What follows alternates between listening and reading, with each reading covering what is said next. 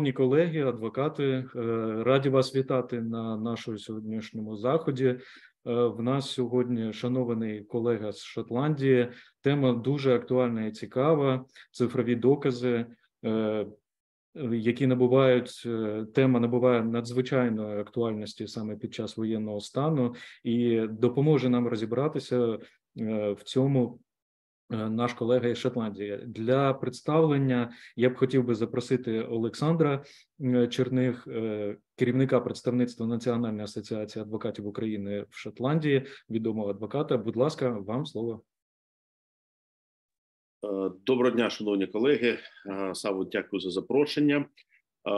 Колеги, радий вам відрекомендувати відомого експерта Безіла Мanoussoса з напіру університету міста Единбурга, який займається питаннями кіберправа, кібердоказів, є відомим експертом, який викладає і для юристів, для адвокатів, для прокурорів, також для поліцейських детективів Інтерполу.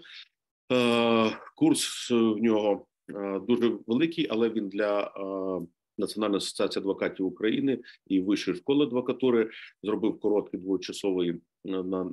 двогодинний курс загального введення в цифрові докази, які він зараз і пропонує нашій увазі. Дуже дякую Безілу за цю можливість. Це його щирий внесок в нашу допомогу, нашу перемогу. Це його допомога в тому, щоб Україна мала сучасне забезпечення і доводила вину усіх винних осіб для забезпечення справедливості і правопорядку. Дякую. Thank you, Basil, and you can begin. So let's start your lecture. Thank you very much, Alexander. Thank you, Sava. Thank you, everyone, for inviting me and having me with you today. As Alexander said, I'm Basil. I'm the manager of the Cyber Academy at Napier University, but today I'm here in my capacity as an expert witness in digital forensics. And my specialty is dealing with digital evidence, especially for criminal cases. And digital evidence is something that every day it's going to be more and more important for every kind of court case, from a family court to an employment tribunal to a criminal case. And unfortunately, in the case of Ukraine, for tribunals for war crimes and things like that after the end of the conflict. And I hope that something like this and any other future seminars we can organize later can help you understand how digital evidence can help you in your cases, no matter what kind of cases that you are dealing with. So I'll just put through my slides, just bear with me. I'm sorry for any background noise, but I am at the university and it's a bit busy. So I hope it doesn't bother you a lot. So can you all see my screen? Yes, we see. Fantastic, thank you very much. So as I said, I'm an expert witness in digital forensics. I'm also a visiting lecturer at Sheffield Hallam University and the Faculty of Law at the Catholic University of Lyon. And I'm working with the West Lothian College, not far away from here. I'm working as a guest speaker and contributor at Interpol's project leader, and I'm registered as the roster of experts with the International Telecommunications Union. I'm also working a lot with the legal profession in Scotland. That's why we had this connection with Alexander in the first place. It is, I'm involved with different subcommittees and committees at the Law Society of Scotland. One of these, actually, I will start as a chair of the Digital Evidence Working Group. So we'll start with digital evidence as we used in criminal cases. And there's some questions that you need to ask yourselves to understand digital evidence. How do we investigate it? How do we source our evidence? Where do we find our evidence? Do we always need to have evidence, new evidence, to disprove something? And does the police and prosecutors understand digital evidence? I will start a little bit from the last question.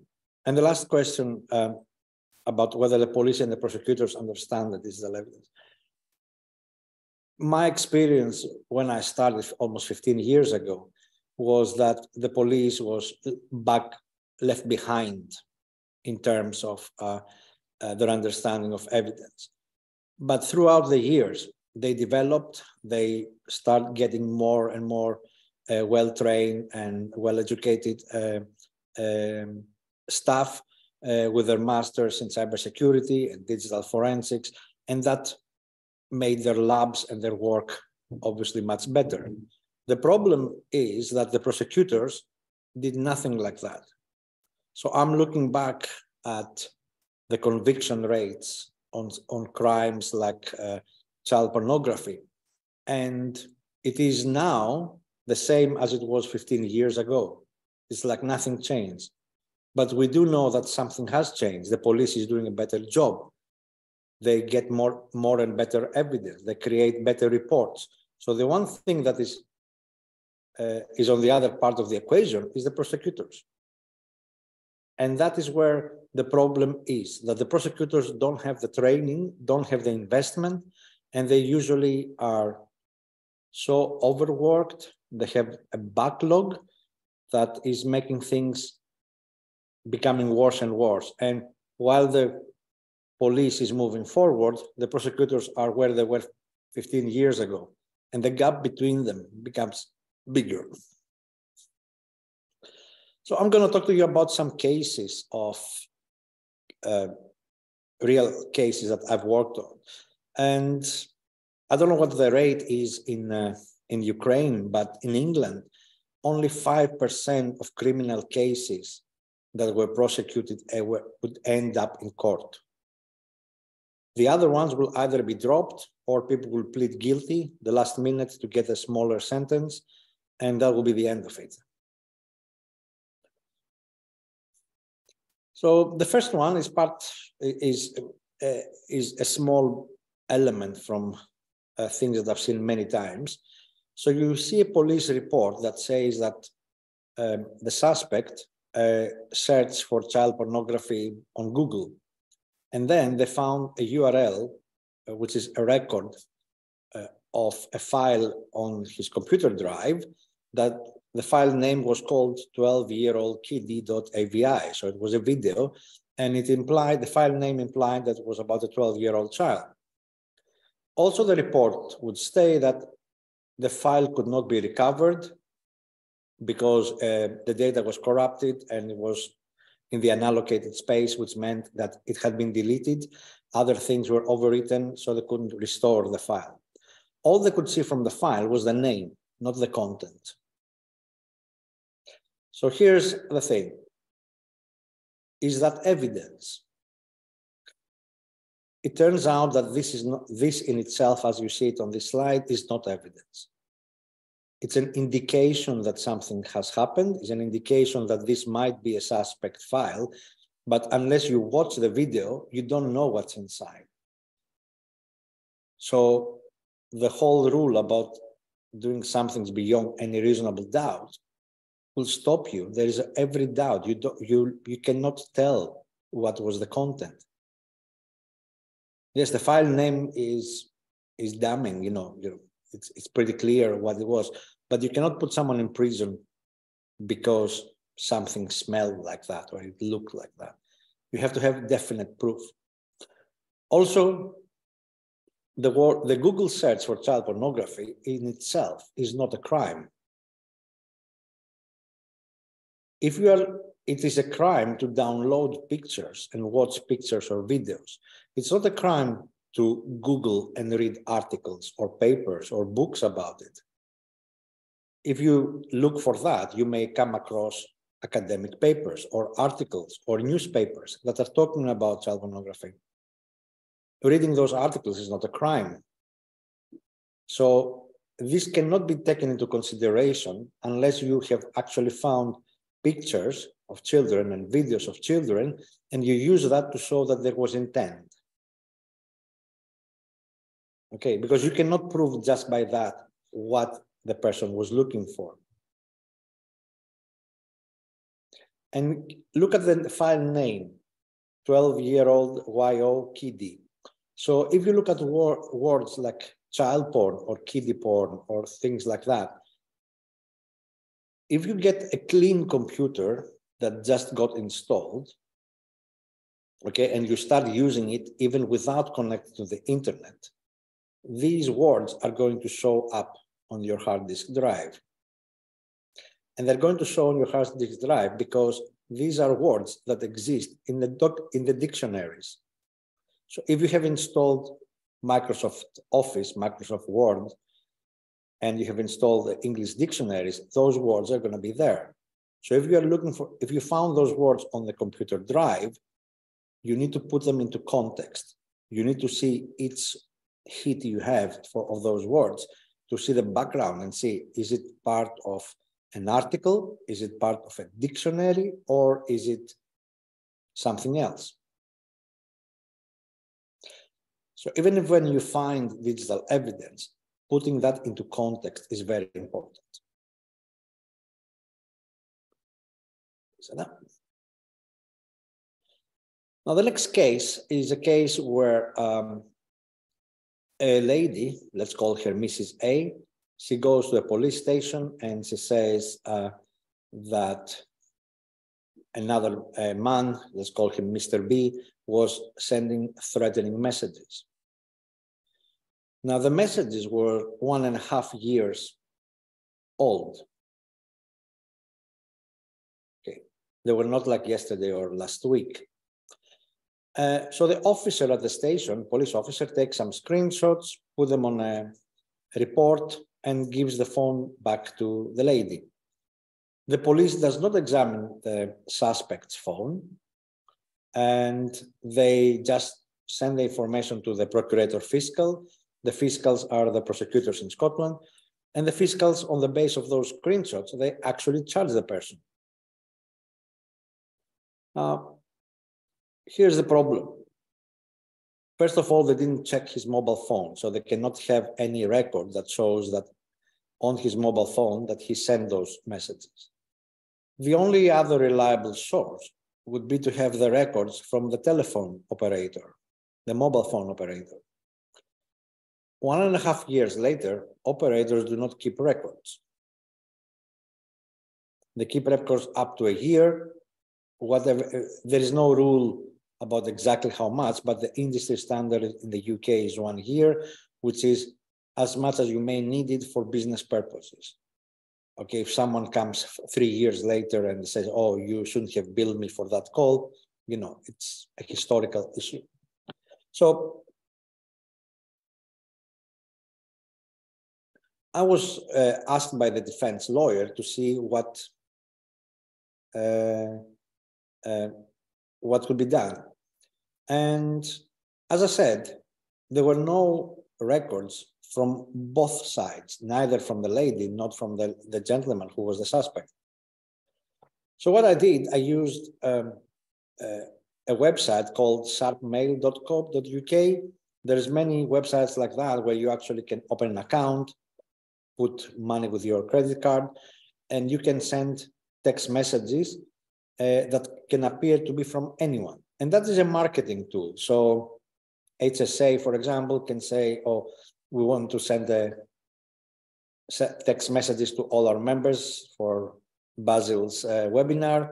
You send to, and it says HSA, you don't have to have a number. But if you actually type a number and that number is correct, then whoever receives the message, they can reply to that number. So I used that and I spoofed messages to the lawyers, and they were shocked how easy it was to do that. And then I sent messages from the lady's number I had the number, so I did it as a proof of concept. Took a picture because it was quite old.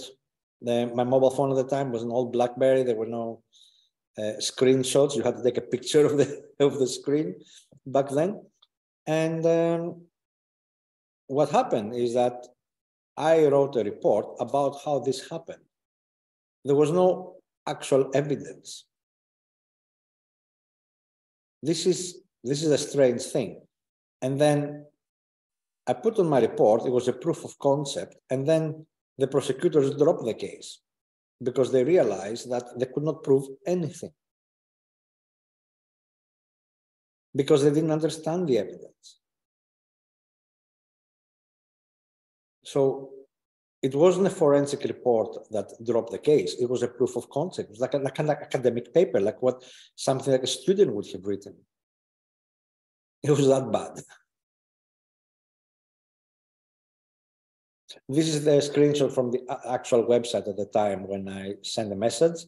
I sent the to number was my own number, and the from was the lady's number.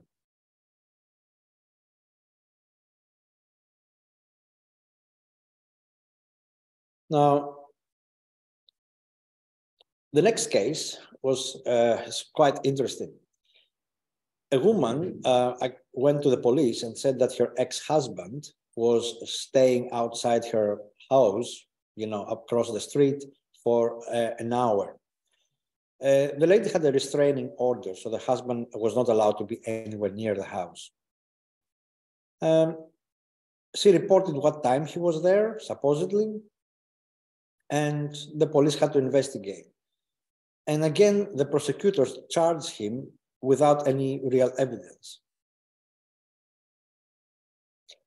The guy was actually a bad guy. He was an ex-policeman. He was beating his wife. He went to prison for that. He got out of prison. He had lost his job. He wasn't a nice guy anyway. But was there evidence that he had actually violated the restraining order? What I had to do then is to find out if there's any evidence that can help his case. And the average person is going to be where their mobile phone is.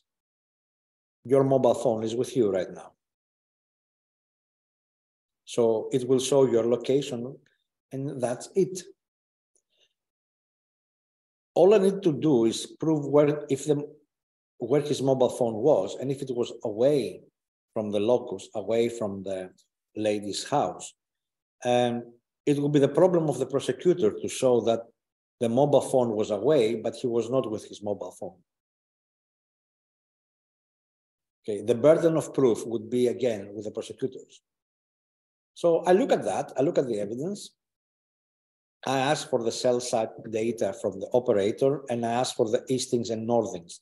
And easting and northings are, I'm not going to go into technical details, but eastings and northings are information about every antenna of mobile phone telephony that shows which direction on the map that part of the antenna is pointing. So most antennas, basically, they have three elements, 120 degrees each, and all together, they make 360 degrees.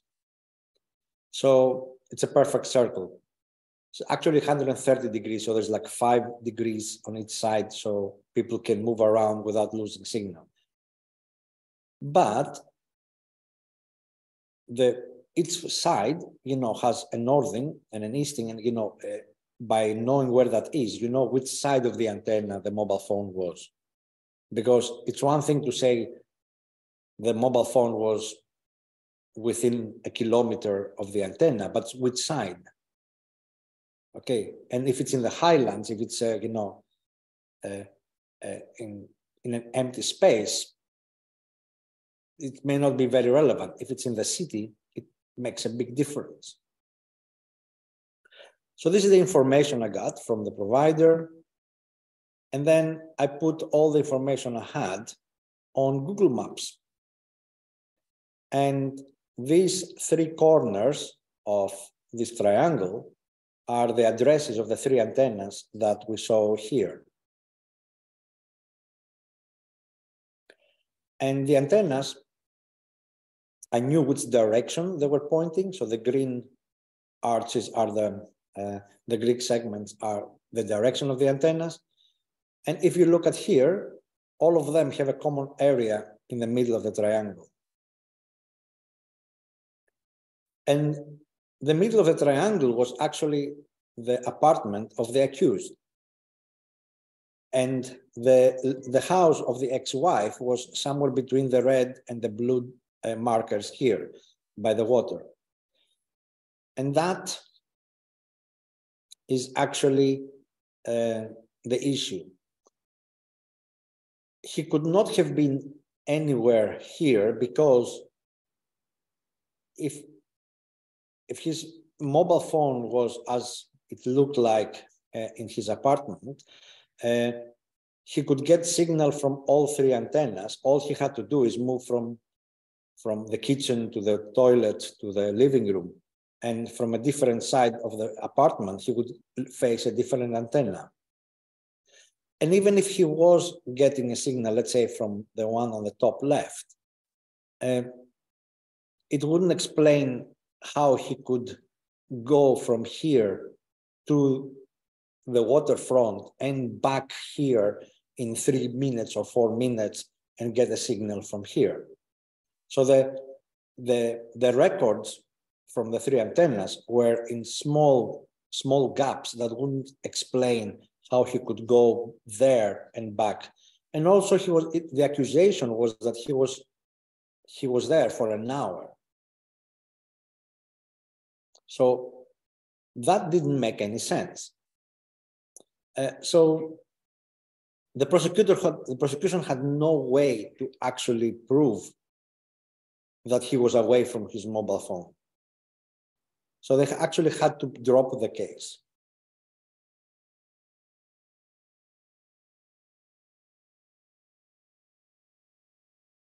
And as I said earlier, I looked on Google Maps to see if there was enough time for him to go to the ex-wife's place, stay there and come back. There was no time. And the jury and the judge on this case actually agreed that it didn't make any sense.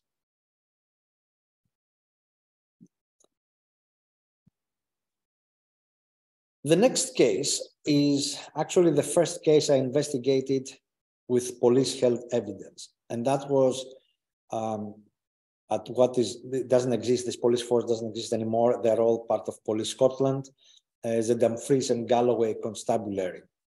At the time, that constabulary was the smallest police force in the United Kingdom.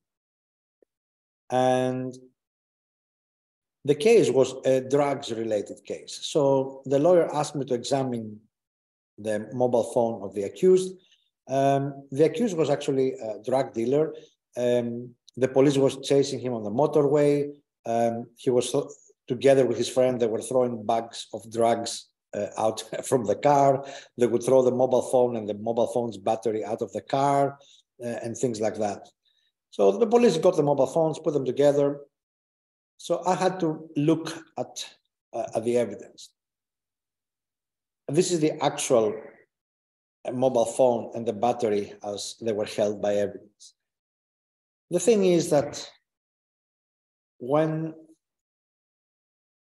the day before I went down there, I used the tool that I had on my laptop to check on my own mobile phone, which was also a Nokia with a Symbian operating system. And I said, okay, it's working, that's great. When I was going on the train, I tried one more time and it wasn't working. I was really scared. I said, oh my God, I'm going to be embarrassed over there. So what I did was that when I arrived, I asked the police to repeat their investigation with their own tool and give me the data set. And I said, I already have the original data set. I see you perform the examination again. The two data sets will be the same. If they're the same, that's fine. There was nothing else. There was nothing in the text messages to argue. But I was lucky. It wasn't that I was good. I was lucky. That was the very, very start of my career. the tool was not returning the results they did before, and they tried different settings and it wasn't working. So at the end, I ended up with a data set that was different from the original. So if you look at here, the original examination, it had 54 contacts, which was the same, but then there were dial calls, answered calls, missed calls, and all of them were missing. They couldn't recover them. Not only that, they actually recovered more text messages in the second examination. So I said on my report, the police have compromised the evidence in 4 different ways. You cannot trust that evidence, and that's it. That was my report. And that was the end of it. The truth is, later on, as I got more experience, I found out why they lost it. They actually lost it the moment they opened up the mobile phone to check it for me, because back then storage was very small on the mobile phones, and any call records more than 30 days would be wiped automatically so they can make space for more fresh records. So the police actually destroyed that evidence just by switching on the mobile phone.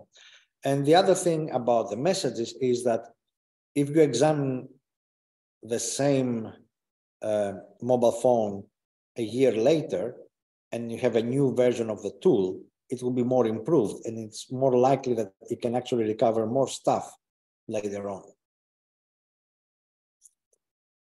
Anyway, the bottom line is that the evidence was compromised, and that was it. And I don't know if you ever watching CSI, Crime Scene Investigation, but this character, Gil Grissom, was the kind of person who would be not a policeman, but a scientist.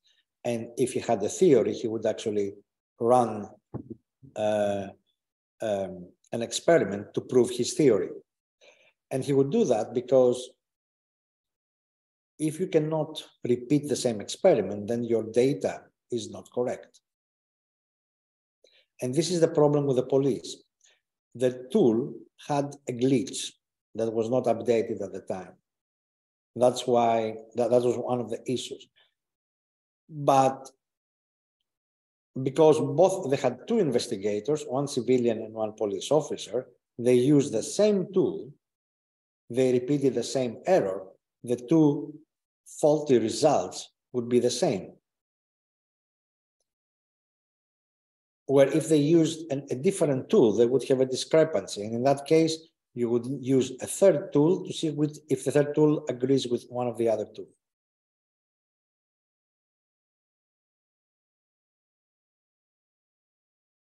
Later on, I had a case where I was actually on the defense of a police officer. His name was Paul Renfrew, and I have his agreement to use his name here. So Paul Renfrew was accused for breach of peace and assault. He was living with his girlfriend. They broke up. He actually let her live in the flat for a month. He went with his children back to his father for a month. She did not find any other place to live. She wanted to just stay there for free for as long as she could. He took his lawyer to start an eviction process. And the night before the eviction, he was calling her and texting her continuously to get to her, to convince her not to let things go bad the next day when the police and the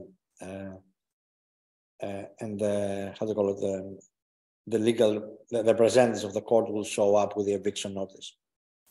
So she called the police and she said he was banging the door and she was afraid, and that is assault in Scotland. And he then was charged. It took the police 2 months to charge him. Okay. And when he asked for the CCTV to prove where he was parked at the time, they said, you cannot have it because we are writing on the tapes over after 1 month. So his lawyers asked for the operator to give the cell site information. I look at the cell site information at the time, and I also conducted a control experiment to see if the evidence from the control experiment would show that his mobile phone was close to the locus, close to the place of the alleged offense. So I got the initial calls records. This is the actual record here. And as you can see, the record, it has the date and the time. It tells you if it's originating or incoming. So these are originating calls. They originate from the mobile phone itself. As you will see, there are some that have a few seconds duration. The other ones have 0 seconds duration. The ones that are 0 seconds are SMS messages, because messages don't have a duration. They either go through or they don't. And these are the phone numbers. And here you will see some information. This is a postcode this is the format of the postcodes in the United Kingdom. So every antenna is somewhere, and that somewhere has a postcode. So that antenna has the same postcode of the location where it is. And it tells you a single postcode if it's a text message, but if it is a call, it tells you the postcode where it started and the postcode where the phone ended. That here means that that person had not moved away from that antenna, had not gone to the area of another antenna, because they are the same. The ID numbers of the antennas are the same. This is a map that the operator will provide to you. And the map here shows you how the signal was prevalent that time. And if you look at here, you will see this is Greenock. This is where the alleged offense took place. The accused said he was somewhere here on the, how do you call it, on the, by the water. The house was somewhere here on the side, but he would sometimes get signal from the other side of the River Clyde instead of getting signal from inside the city. That actually made sense, because inside the city there is a lot of buildings and they block the signal. Where if you are on the waterfront, you can easily get from very far away from the other side of the river, because there is no obstacle. It's a clear view and you can just get the signal.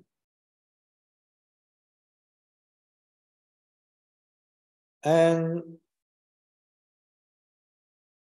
so, as I said, I conducted an experiment and I used his own mobile phone. I made calls to his phone from mine. I made calls from my mobile phone to his phone. And then I got the records. But for this time, for every call and text message that was sent or received, I had written everything down. I knew exactly where I was, and I knew exactly where the mobile phone was. So when I got the message, the data, this is a plan of his flat, his apartment, outside the corridor, inside the flat, outside, around the building. So I did all that. I got the records. Every spot here was recorded on paper, so I knew exactly where I was. And then I got these two, these two columns. The first one is the occurrences of the antennas in the time of the alleged offense. And the second one was at the time of the control experiment. And if you look, these numbers do not match at all. There will always be some discrepancy because of the weather, how busy the lines were and everything. But look at this one, for example. This one was, at the time of the offense, appeared only twice out of 37 times. This appeared 22 out of 24. Okay. The numbers are actually totally irrelevant. There's no pattern. And if you visualize them, if you put them on a graph, and you will see the blue ones are the original data and the yellow ones are the control experiment, there is no pattern. There's no match. There's no way that that mobile phone had been on the same place both times.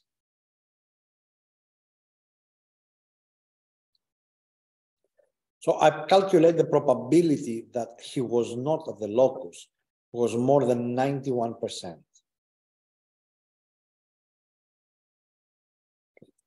That's beyond any reasonable doubt.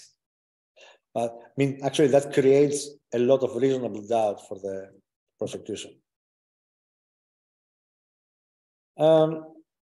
Just check how we're doing for time. We're doing okay for time. So the next one was about someone who was accused of being in a possession of child pornography. So he was in possession of 2 indecent images of children, but it was only 2. There were not many. And they were not in the photo gallery. They were in the Google Photo app, which means that they could have been uploaded from a computer, from a public computer, from wherever. When they seized his mobile phone, they seized some other cards, and one of the cards that they had file names that suggested indecent images of children, but no pictures, no videos, nothing. It was just a record of file names. And the problem was that the police seized from the crime scene, from the place where they executed the warrant, they seized 7 items, but the report only referred to 2 of the 7 items. And normally, the police should mention the other 5 and explain why they were not investigated. Maybe they were broken, maybe they were irrelevant. But there was no mention on that. So the defense lawyer noticed that. He asked me, I said, well, there's nothing on the report, so you should ask the police officers in the court, where are those items? So he asked about those things, and the police had no idea. And the prosecutors had no idea where those 5 out of 7 items were. The police had actually lost them or misplaced them. And I can tell you that the judge was not very happy.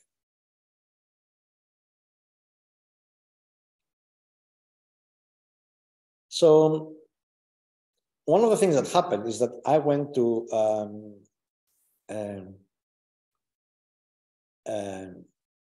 the police. I contacted the police to see the evidence, and they said, "Oh, you need to bring your Celebrite dongle."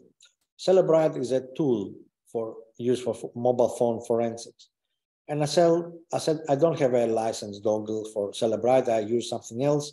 Can I just use your dongle, or can you just extract the information I want? The information is the metadata, the text information inside the pictures from only 2 pictures. It would take them 30 seconds to do that and put them on an email. And they said, oh, it's your job to have the right tools and training. It's not our job to provide you with the evidence you asked. So I did get a copy of the police report from the prosecutors, but the police was not cooperative. So when I went back to the court, I told the judge that access to the police evidence was vendor dependent. And the judge, again, was not very happy. And when he asked me if I still want to get access, I said, no, I'll go without examining the evidence. And that was because the police report was so bad and the prosecutors had not understood anything. So the case would be dropped. I knew that the case would be dropped. It was really that bad. So when the police expert trying to explain a few things, he was making things more complicated. When the judge asked him what the creation date of the pictures meant, he said, oh, it can be this or that or the other. And that was the case, but he couldn't give a proper answer to the judge. So what I had done is that I had actually made an experiment to see how the creation dates correspond to where the pictures are in the Google Photo app. So I had that information, which was in my report. And then when he said that he was asked if they checked about Google's records, any logs to see if Google had the Google logs show where the pictures were uploaded from. Because my client was a truck driver and he was using Internet Cafe all the time. So if he was in London and the pictures were uploaded from Northern Ireland, then that would have been a problem for the prosecution. But the police had not checked that. And when they were asked what do they mean when they manually browse the images, which means that they just click on the images and open them, the lawyer asked them, when you do that, are you actually changing the pictures? And the police person said, oh, well, I'm not really sure.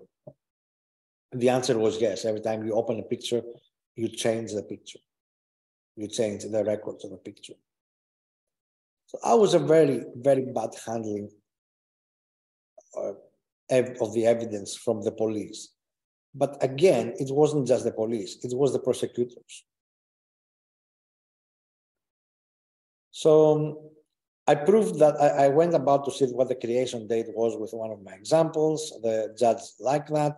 And I calculated through the help of one of my colleagues, the probability that the SD card that they had was not contaminated because they had already lost 5 out of the 7 items.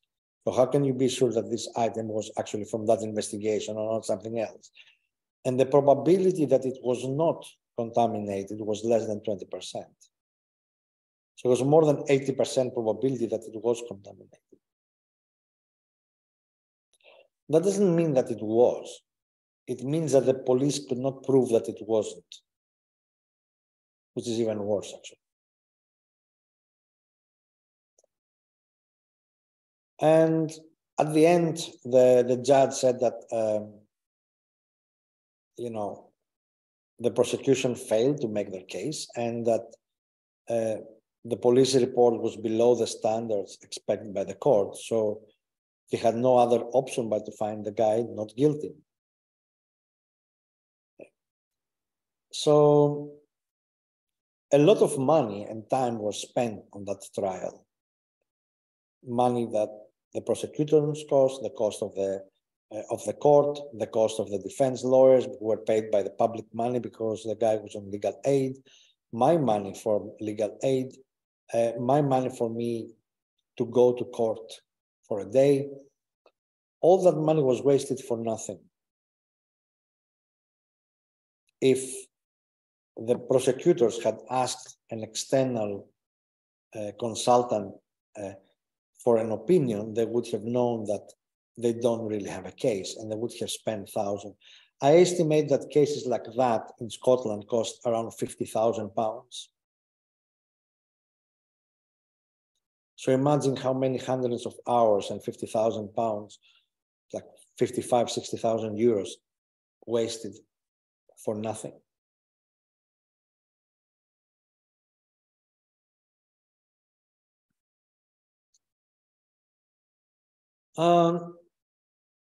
These were all cases where the evidence was for criminal investigations, and the digital evidence is the same, but it covers different needs for different kind of courts. So the next one was from Employment Tribunal, and this was about a nurse that was going against the National Health Service, where she was working, the hospital trust. So the nurse was accused, she was fired actually because she used a work computer to go to a website called Bibo. Bibo is like Facebook, but it never became that big. So the IT staff, they just printed the list of the file names of the cookies from Bibo and gave them to HR on a piece of paper. No investigation to see what those cookies are.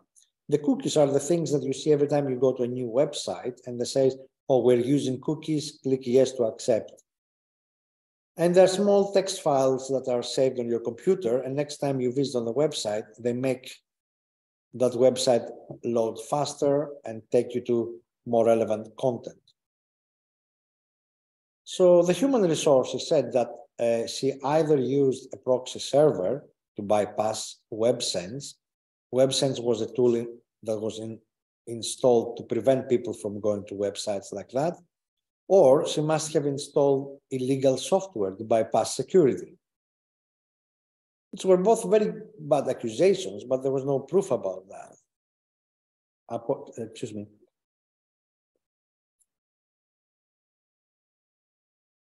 Excuse me, my mouth was going dry. And I look at the NHS computer policy, and it was from 1999, I think, something like that, that it said it's okay to install programs as long as you check them for viruses. Now, nowadays, this is crazy. We don't do that. People are not allowed to install things on these computers, especially for the National Health Service. Okay, you cannot allow a nurse to do things like that. What does a nurse know? You don't allow a lawyer to go into the operating room and tell a nurse what to do. So it was crazy that this rule was actually still valid. So they did not preserve any cookies or any forensic evidence. They just had the printout. They sent on the printer a list of the file names, and that was it.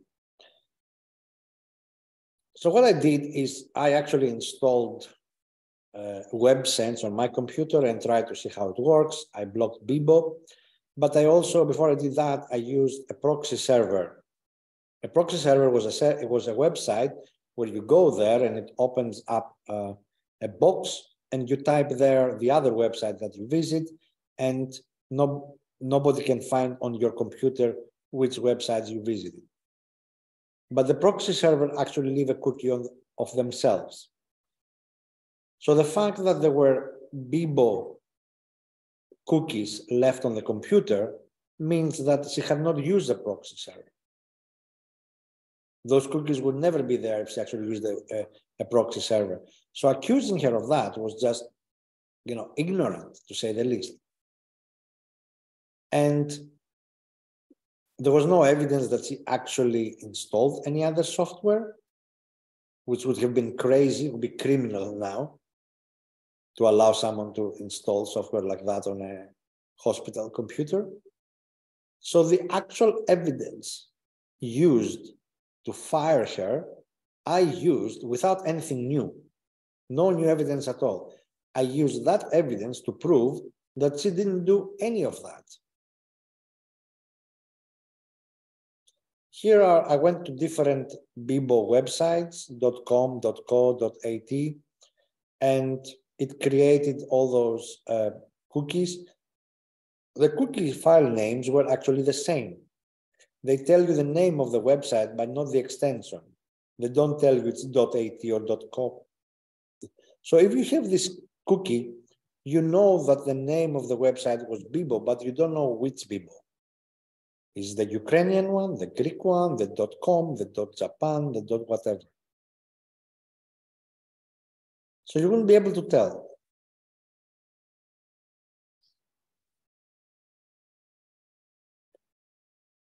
And as I said, I installed and examined WebSense, and the only thing that I could find is that if WebSense was properly installed and if Bibo was properly blocked, the nurse would never be able to go to the website, which means that the cookie would never have appeared on her computer. So if the cookie appeared on her computer, it means that WebSense did not block the nurse from going there. At the end, the nurse won the employment tribunal. The judge found in her favor, and she was paid for all the loss of income and damages.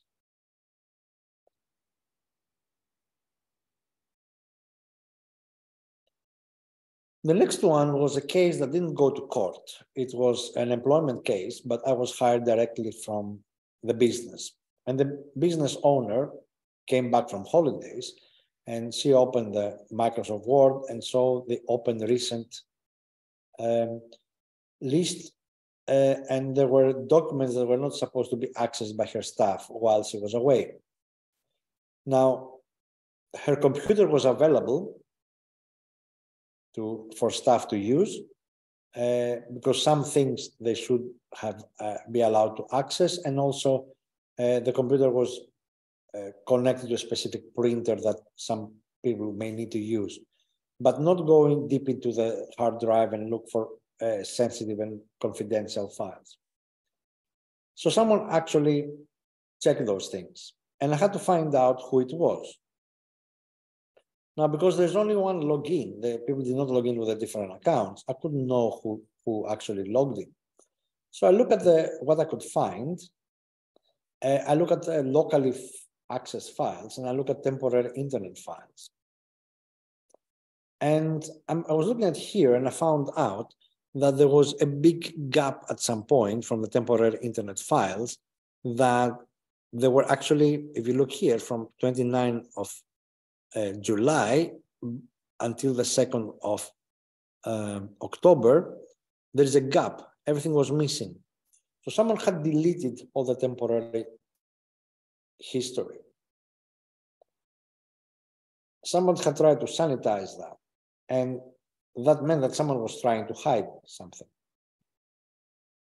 Then I look, that was the browsing history. I look at the downloads history, and I found out that on September 15th, something had been downloaded.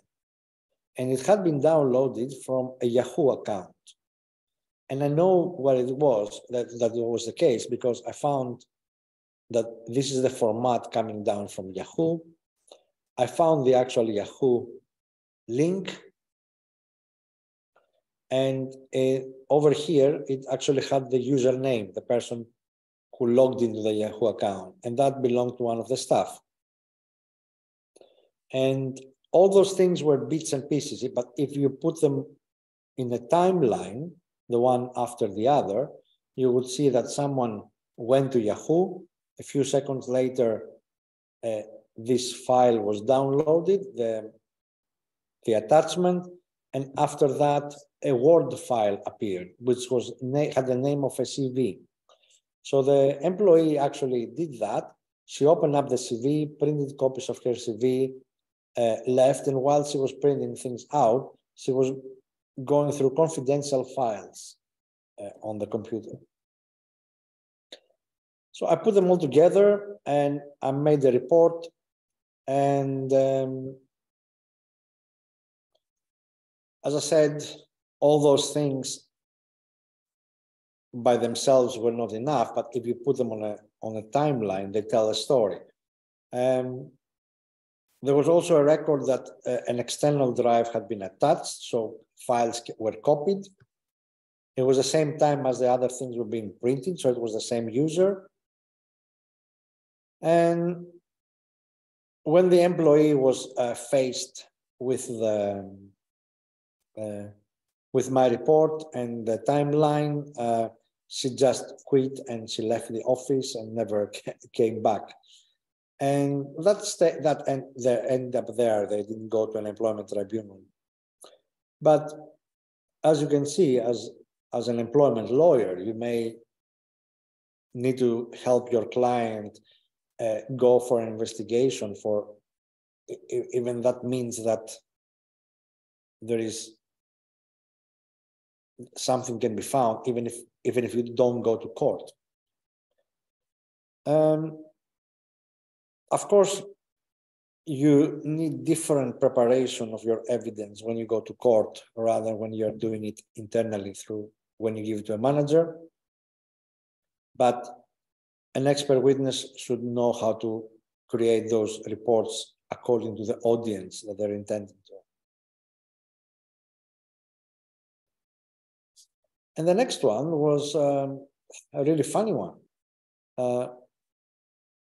Someone was working in the accounting department of this hotel and resort business, and a client walked into the account department and saw that one of the members of the staff was watching porn on the desktop. And it looked like the girls in that movie were very young. So I was called to investigate the computer of the employee who was suspended at the time. And while I started, the brief from the client changed, and I said that they need a second investigation because that employee was the sponsor of the manager who was American. And he was responsible to reply to emails from the Home Office, the Department of the Interior in the UK, for the renewal of his work permit. The employee said that he never received these emails and he was not watching porn. So I had to investigate both those things, which were quite different things altogether. So I investigated the hard disk drive. The employee denied having watched porn, obviously. So I started looking at that. And if you look here, you can see that I found information on this is from the computer. So these are search words. And the word that I searched for was UK Border Agency. And that's a department of the Home Office. And if you look here, it shows the link to the pages. And those links were actually, I followed later on, you will see them, but those links were actually part of the email because there were email addresses here. And this is when I searched for keywords related to porn. And that was not the pictures themselves, that was about files and websites. And if you look at here, I had like more than 54,000 hits returned. And the emails that had to do with the Home Office, as you can see here, every one of these records show that these were from an emails called Final Reminder. So the emails not only had been sent, because the Home Office would say, we send those emails. The question is whether the person actually read the emails. And this is evidence that the emails were read. This is not just a copy of the inbox, this is a copy of the email. So someone must have clicked on that email, and that open email is now stored on the hard drive. This is what you see here. And if you look at here again, homeoffice.gov.uk, that's the government website, how many hits I had. And in total, I had 223 hits from the keywords, Home Office, and the different parts you see here. And I followed one of those links, and they took me not to any other page of the Home Office, because the Home Office has so many thousands of pages. It took me to that specific one from UK Visa and Immigration, which was about logging in and renewing someone's green card. So as you can see here, the information was there. All I needed was literally there. Then I looked at the browsing history from social media and from porn websites. A lot of them had actually lost some of the information, so like dates and times. So I didn't know exactly how far back they would go.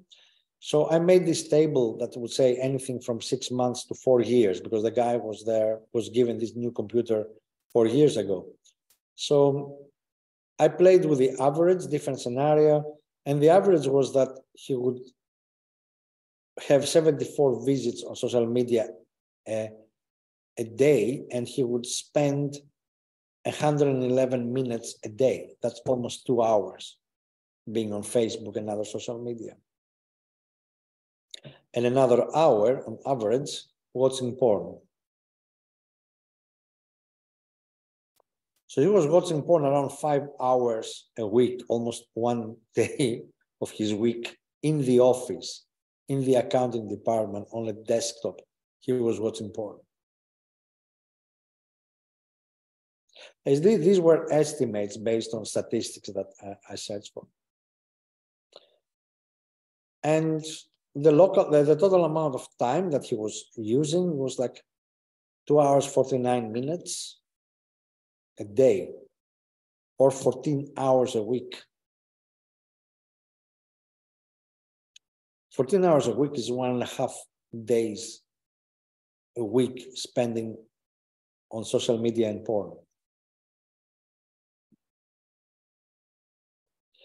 So interpreting the digital evidence is important, putting things into context and presenting them in the way that your audience will understand.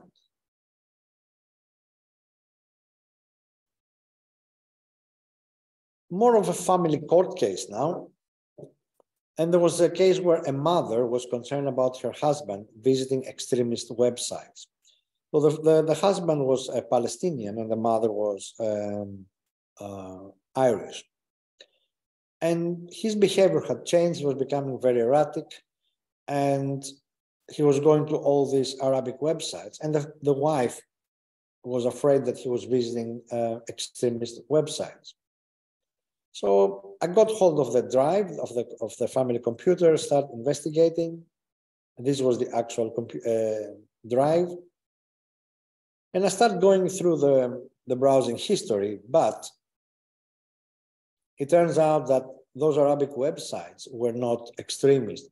They were actually pirate websites where the guy was going to download, illegally download music and movies and broken software and things like that.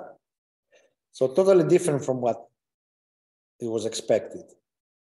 But then, while I was looking at the drive, I realized that there was a lot of space missing, and I could not see how that space was taken. So I looked for hidden folders, and I found a hidden folder, and inside that hidden folder was screenshots from a keylogger. For those of you who don't know, a keylogger is a piece of software that is running on your computer in stealth. So I put it on Alexander's computer when I borrow his laptop to check my emails. I put it there and Alexander doesn't see anything. And every time the computer is being used, it's taking screenshots and recording what you type, your passwords and everything. So it was a very interesting thing because in that folder, there were 250,000 screenshots. Then there were eye-opener about what the husband was doing. First of all, the husband started going into his wife's email account, reading her private emails. The wife was having an online affair with someone, but he was downloading the pictures that were sent. He was copying her messages. He would access her mobile phone records on the web. And the screenshots from the keylogger that he installed were actually recording those things. Of course, he didn't expect that anyone would find them. And the screenshots are indiscriminate. If you set them to every 15 seconds to take a screenshot, every 15 seconds there's a screenshot, no matter what. So this is where the guy was actually using this program, which was used to look at people's passwords, like this one here. So he found the wife's Facebook and Bebo accounts and her passwords. This one, where he actually copied the entire conversation of this email, And you see, it's the moment he's actually clicking copy on his screen. And then what would happen is between 7 and 7:30, he would watch porn every morning. And then he would go to work. Before going to work, he would go here and delete his browsing history, so whoever used the computer would not see what he was doing earlier on. He then claimed that he put the keylogger because he was concerned his 11-year-old son was watching porn. Now, I've got all this evidence, but I need to make sure that I can prove that it was himself doing those things and not the wife. And that was actually easy because the screenshots would have a date and a time taken from the computer. And all this browsing with the porn websites and the copying of the wife's emails and everything were at a time that the wife was at work. And the wife was a nurse, so working in a government hospital. So her shifts, the times that she was at work or was not at work, was a matter of government record. There was no dispute about whether his wife was at work that day or not. So it was always at the time that he was alone at home and the wife was at work. So in this case, we can put the person behind the keyboard, which is often a very difficult thing to do.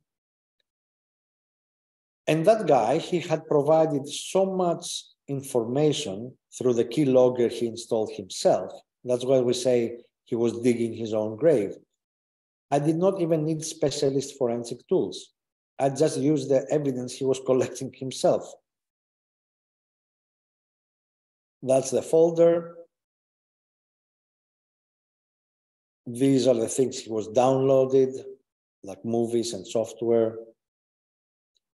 And this is a screenshot from the keylogger of the email where he actually bought the keylogger. He was using it for like a free month for a trial period. And then he actually bought the license. So you see here, he actually bought the key and received it in his email address after he had used his own credit card. So there was no question that it was him who put that software without telling his wife. That's the actual keylogger. And this is when you install it, you make things stealth and nobody knows that the program is running in the background. So that's it in terms of my presentations. You can scan any of these to contact me. You can find me on LinkedIn or on Twitter, or you can find my profiles in the Law Society or Napier University.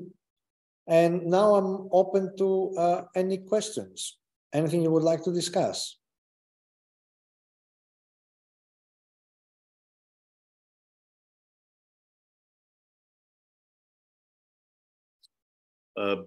Basil, I will ask you in Ukrainian on the Center for Society. Okay. Безіл, таке питання. Чи було у вас в практиці ситуація, коли докази спотворюються саме поліцейськими або стороною обвинувачення?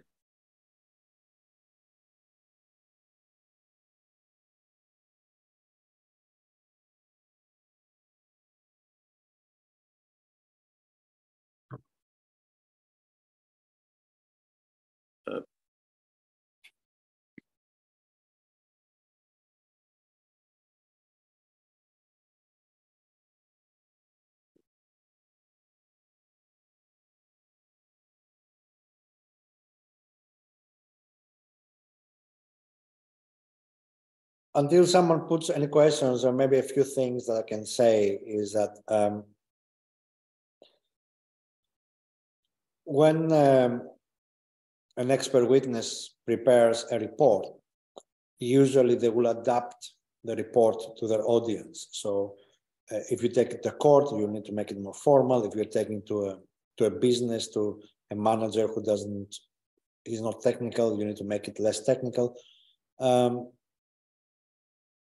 If you just want to prove a single point, you just go for that point. If it's a private case, if it's a court, you have to be very objective, you have to be very careful every word you choose. With the criminal cases, we have the problem that the police, when there is a suspicion of a crime being committed or a crime being reported, they need to investigate anyway. Okay, they need to say, you know what, we have these suspicions, we need to investigate this computer.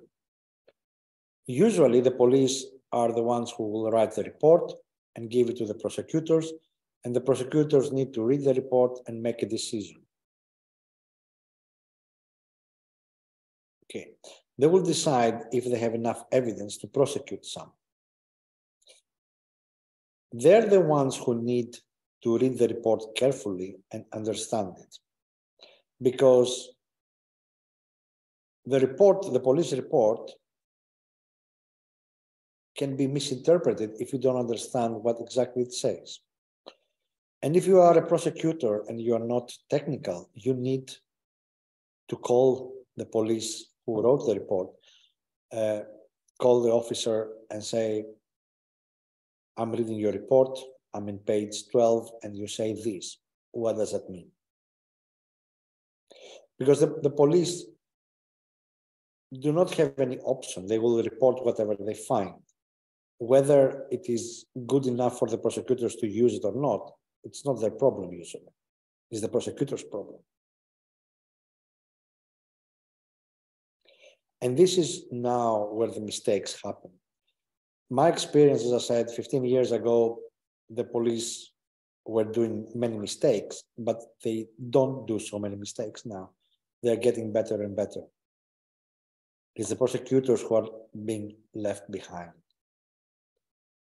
And also, it is the defense lawyers who make the mistake when they don't ask for an expert to help them. If the case, a criminal case, has digital evidence, you know, mobile phone records or internet records or child pornography or anything like that, it's quite easy. You say, I need a computer forensic expert to look at the evidence. But if the police have not, or the prosecutors have not presented any digital evidence, it doesn't mean that there is no evidence. Your client is accused of being at the crime scene. Okay, and you may have some small pieces of evidence, but not so solid.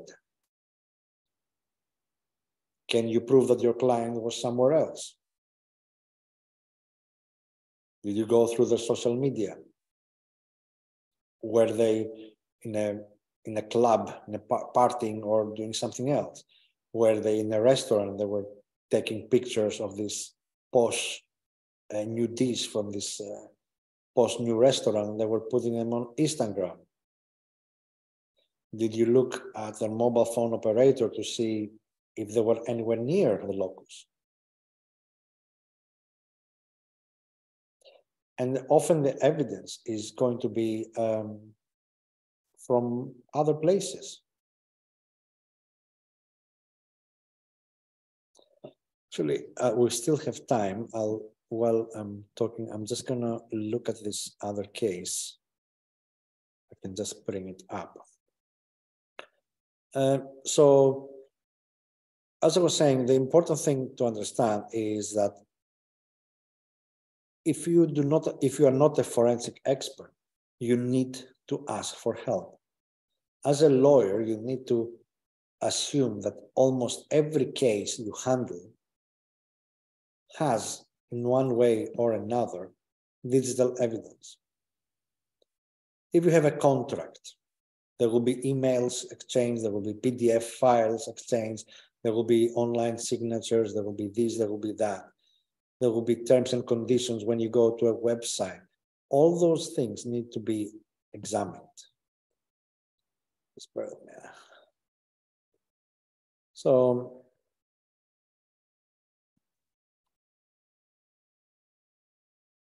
any actual questions? Anyone else?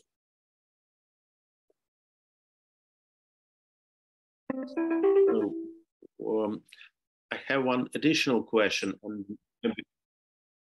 after maybe you can ask for Sava question. Yeah. Additional question is which your recommendation about fixing fixing digital evidence from Facebook account, from social network account, how to identify person who makes some post some information, if this information or post illegal in your practice, how you fix identification of this person? That is a very good question. There is many ways that you can deal with how do you call it? That you can deal with evidence. First of all, if someone posts something and they're posting threatening messages or defamating messages, one of the things that you can do is look at the language that they use. So you may actually download all those messages, preserve them, and have a second expert, a linguist expert, look at the language and see the particulars of that person's expressions. And then you can start searching those expressions online, on social media with different tools. And then you can find matches of the same online behavior, the same expressions on other postings. And in the other postings, the person may actually have the real name, because that one was not something that they supposedly would hide. Okay, so that is something that it's worth understanding, that digital evidence can take so many forms. Okay, you can also look at people's not just the behavior like that, but you will have to look at identity records, let's say on Facebook. So you identify a user. It can be a user that appears to be me, but is it actually me or is it somebody else? So you need to make the case, identify the user, identify as much information, and then take them to a court. If you are the police, you are doing it your own way. If you're a civilian, you have to take them to a court and say, well, these are our suspicious, and we need to find the identity behind this particular user, and we need a court order to do that. So you have to convince a judge to tell Facebook, for example, to give you the real name behind that person.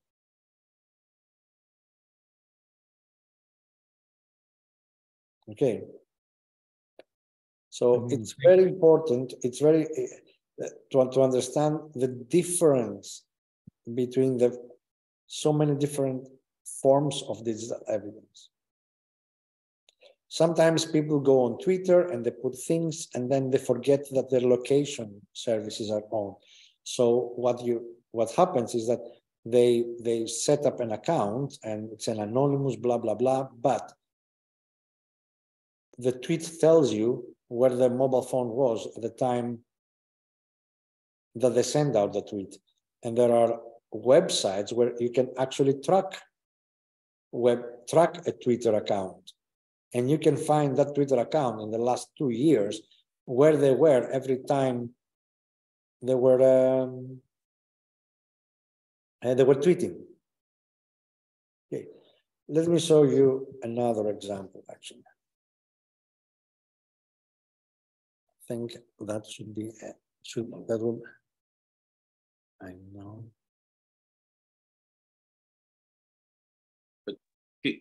Can I read you it for translation in Ukrainian? An example of a case involving husband and wife. How does consent to access personal data occur when one of the spouses is against it? Okay, this is if it is a family computer, let's say a desktop or a laptop that everybody is using, then, and if there's only the same account used, or there's no password, there's not a lot of expectation of privacy. If the wife is bringing the laptop to me, then I will, or the husband is bringing the laptop to me, I will have them, as a private investigator, I will have them to sign a document saying, this is my laptop, and I'm telling you, I'm asking you to investigate. So something that I need to cover myself. So if you bring me a laptop, your wife cannot come and sue me afterwards. Okay, and say, oh, that Alexander gave you this laptop, but you know, that was mine. I will say, I'm sorry. I have this letter and it's signed by Alexander and he said it is his. So if she takes me to court, I will give it to the judge and I said, I'm sorry.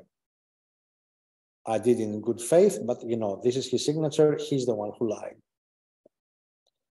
If it is to take prosecution, it's more complicated. Because to prosecute someone or for the police to do something, they need more evidence, and they need. You cannot show up to the police and just give them a laptop and say, "Look at that." How did you get hold of the laptop? What is the chain of evidence? How do I know that you were not using the laptop for the last 6 months, creating all this evidence and then give it to the police saying, "Oh, that Savas was doing it"?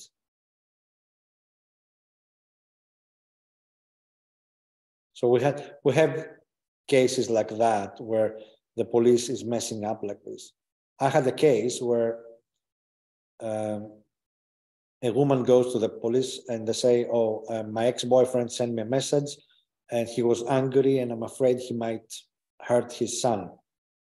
So the police officer at the police station had no idea about digital evidence.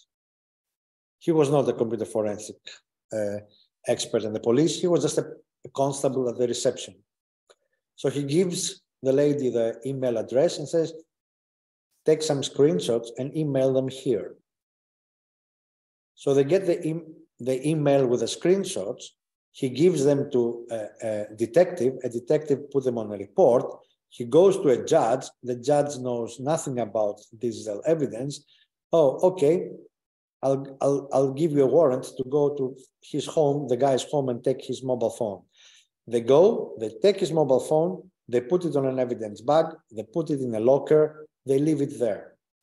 Then they charge the person. Okay, his lawyers call me, I go and meet at the prosecutor's office, the prosecutor, the defense lawyer, the detective, everybody was there, they brought the mobile phone. I opened my laptop, connected the mobile phone to my laptop. I was working for an hour and everyone was behind my laptop, so nobody could see what I was doing. And an hour later, I gave them the laptop back and that's it. The police had no idea what I did to that mobile phone. They had no idea because they did not give it to cybercrime, the cybercrime unit. They just kept it in an evidence bag. And they allow me to investigate before the cybercrime unit investigated.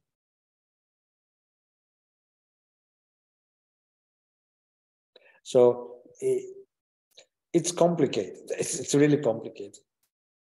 There's not a single answer for that. Let me see the questions. Yeah, Basil, I can announce it. We have a general question like what are the tips, techniques, methods for storing evidence? Okay, storing evidence. That's a very good question. The investigators, like the police or myself, when we investigate a computer, we create an image of a clone of the computer drive, okay, the hard disk drive. Or if it's a USB key or whatever, we can create a clone, and we're working from the clone. The clone has everything, including the delete information. It is 100% the same as the original. And we do that so that we don't damage, we don't destroy anything on the original. We know that the clone is the same because we are running something that's called a hash value, which is like a fingerprint, and the fingerprint of the original and the fingerprint of the clone must be exactly the same. If they are not, if one byte is different, the whole fingerprint is different. You cannot tell how big the difference is. So once you get the confirmation that they are both the same, you work from the clone.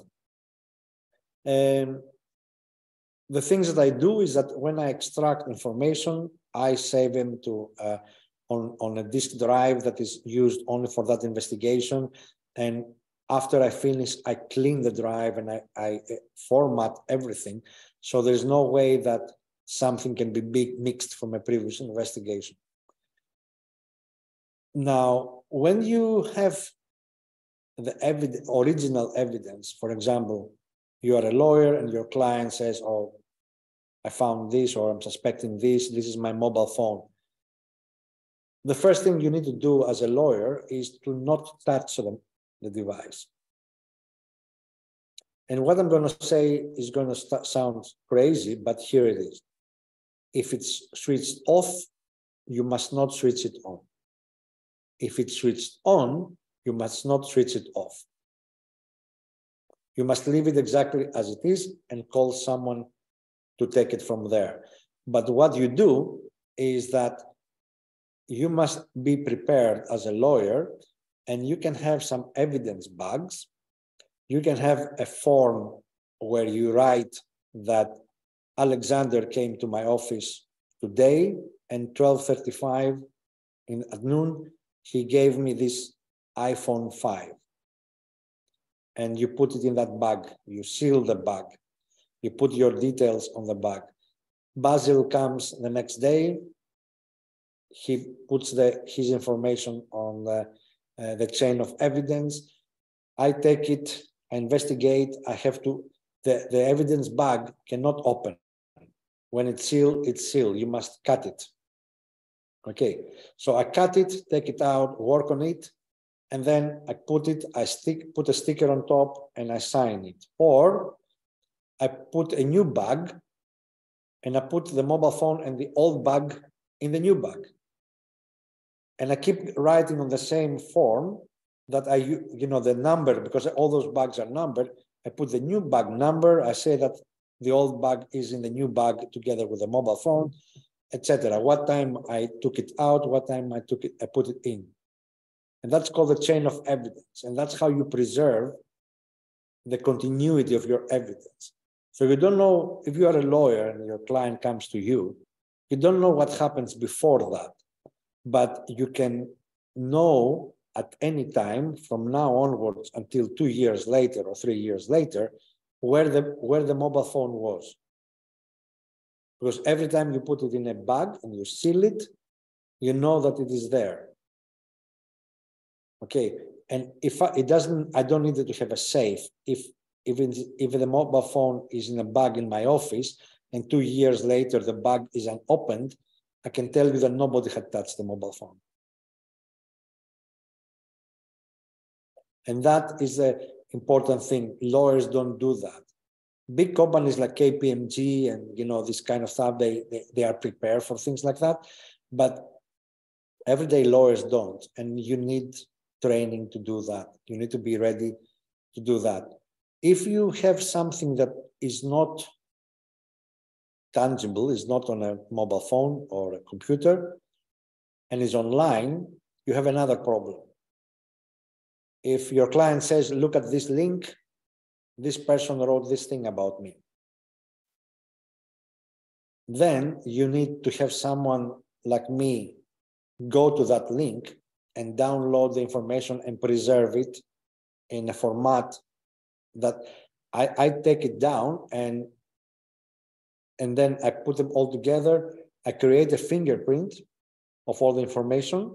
And next, if you want to give that information to someone else to investigate it, they will check the fingerprint of that file and it will be the same as the original. And you know that that evidence I downloaded that time has never changed. Another practical thing that you can do, which is not a proper computer forensic thing, but legally it can stand, is that if you have something online and you're not really sure how long it's going to stay there, you send it to the printer. And if you yourself as a lawyer, you are also a notary public, you print it and you notarize, you stamp it. Or you send the link to a notary public and said, this is urgent. Go there on that Facebook page, print everything, print 3 copies and start stamping and put your signature as a notary public. Once you've notarized that, it will show where it came from. And if that post disappears, you at least have something that the judge will say, wait a minute, is a third party notary public, you know, they're not going to lie, they're a reliable person, that's it. But that's a last minute resort. Generally, it is important that lawyers do not touch devices. Your client says, oh, I have, look at this, I have these pictures, although this person sent me these pictures on my WhatsApp or my email. Don't go and click on the pictures. Every time you click on a picture, you change it. The picture, the content of the picture is the same, but the information inside the picture is changed. If you have a laptop that is switched off, the moment you switch it on is a different laptop. If it's switched off, I take the drive out and I create a clone, and then I create a fingerprint. If I put it back on the laptop and press the button, the power button, and it switches on, then when it switches on, things are happening with Windows. Some files are updated, some things are changing. Not a lot, the user doesn't see those things, but those things are happening in the background. If you then create a clone of the drive, it will have a different fingerprint. And I cannot tell from the difference of the fingerprints, nobody can tell how much has changed. Was it 1 terabyte of data that was changed, or was it 1 single byte? There's no way of telling that. So it is legally and technically and scientifically a different computer the moment you switch it on. So that's why it's important for lawyers not to handle evidence, and it's important for them to have a process in their practice when someone is bringing something in, either tell them something that's happening online or they bring a device, to have a protocol and follow the protocol. Because if I have given you a protocol and you follow that, and you have filled all the paperwork and you have put things in an evidence box or an evidence bag, then I come and I take that and I said, okay, I know where this mobile phone was 3 hours ago. Savas had it, and Savas had put it there 3 hours ago. He said so in writing, and I'm continuing the work on the basis that apart from Sava who put it in the box, nobody has touched it the last 3 hours until I got it. Does that answer the question, or is it too much? No, Basil, thank you. Actually, we have a few different questions. Sure, yeah. But related to the previous one, it's more specific. whether it's possible to detect interfere with metadata, and when it cannot be detected. Right. That's a very interesting one. If you have something without a context, usually you cannot, with the metadata, you will not be able to say necessarily that it's been changed or not. However, when you read the metadata, you look, for example, at the document, if it's a Word document, the Word document might have information about how many times it was changed before and updated, or edited. And you may have just gone and changed the one piece of metadata, which was the creation day. Okay. And you put the creation day of the original to be a year apart from the last changes, then there's a discrepancy there. If it is a picture, one of the things that you may do is that you actually analyze the picture and see, is that picture real? You say this is a picture of Basil in the university. Is it the university? Yes. Basil said it's 4 o'clock in the afternoon when he took the picture. You look at that place and you look at the records and you look at that date and you see what was the weather like. If it was a bright sunny day and Basil was by the window and it was all dark, then something is wrong. Okay, so you're looking then to see, is what you see in the picture making sense with the metadata? But also there is another thing. Metadata can also be misinterpreted, not necessarily changed. So you need to understand what it means. For example, you can have a legitimate file that hasn't been altered, and it tells you that the creation day is after the last accessed day. So the file can tell you that it was accessed last time on Easter Sunday, but it was created today.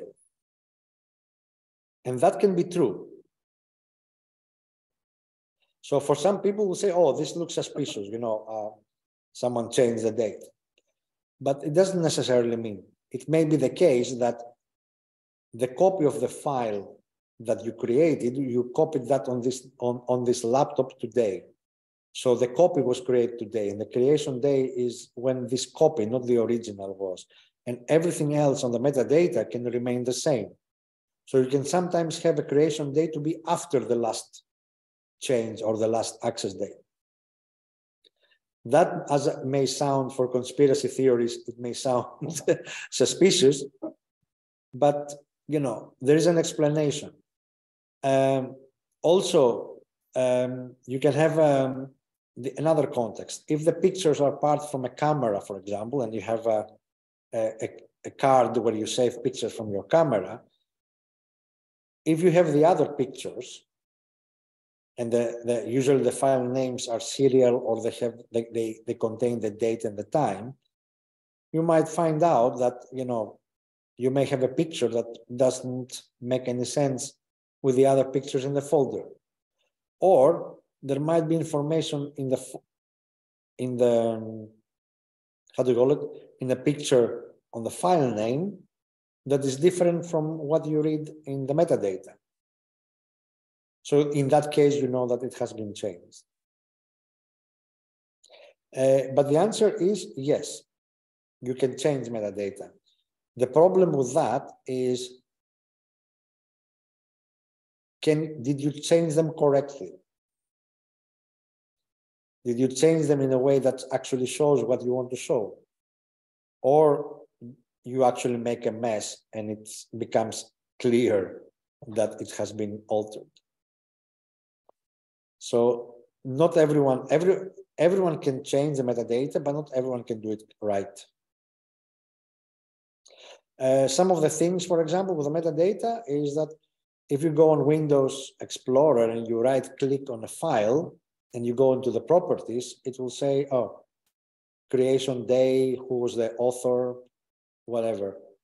You do that. And you can actually change something there. But you have to make sure that the last access date was not also changed. You change the creation date, what about the last access date? There was a document, it was called Yellowhammer. Now, Yellowhammer is, I think it's Yellowhammer, I think it was a bird, but it's the name of the operation, Yellowhammer, but the UK government that had a worst case scenario for Brexit. If you look at the Yellowhammer document, the PDF, you can find in the UK government website. But that PDF was very suspicious. When I found it online, I had to check with the original, and the original was suspicious. It was not a document that was created and then turned to PDF. It was on paper, somebody scanned it, put it on a PDF, and there were no metadata in it. Where other ones will say they were, you know, the author was the Home Office, last printed on that printer, you know, created by that or sent by that email address, or, you know, turned to PDF by that program. There was nothing. Okay. So sometimes it may appear that the metadata are wrong. In that case, you need to find the origin of the document to the really original one. So when you go to the UK government website, then you say, okay, I found this. This is the original. If it has the same fingerprint, then that's it. It may look suspicious, but it's real. There are tools that you can actually edit metadata. And you can do that online, or you can download the tool.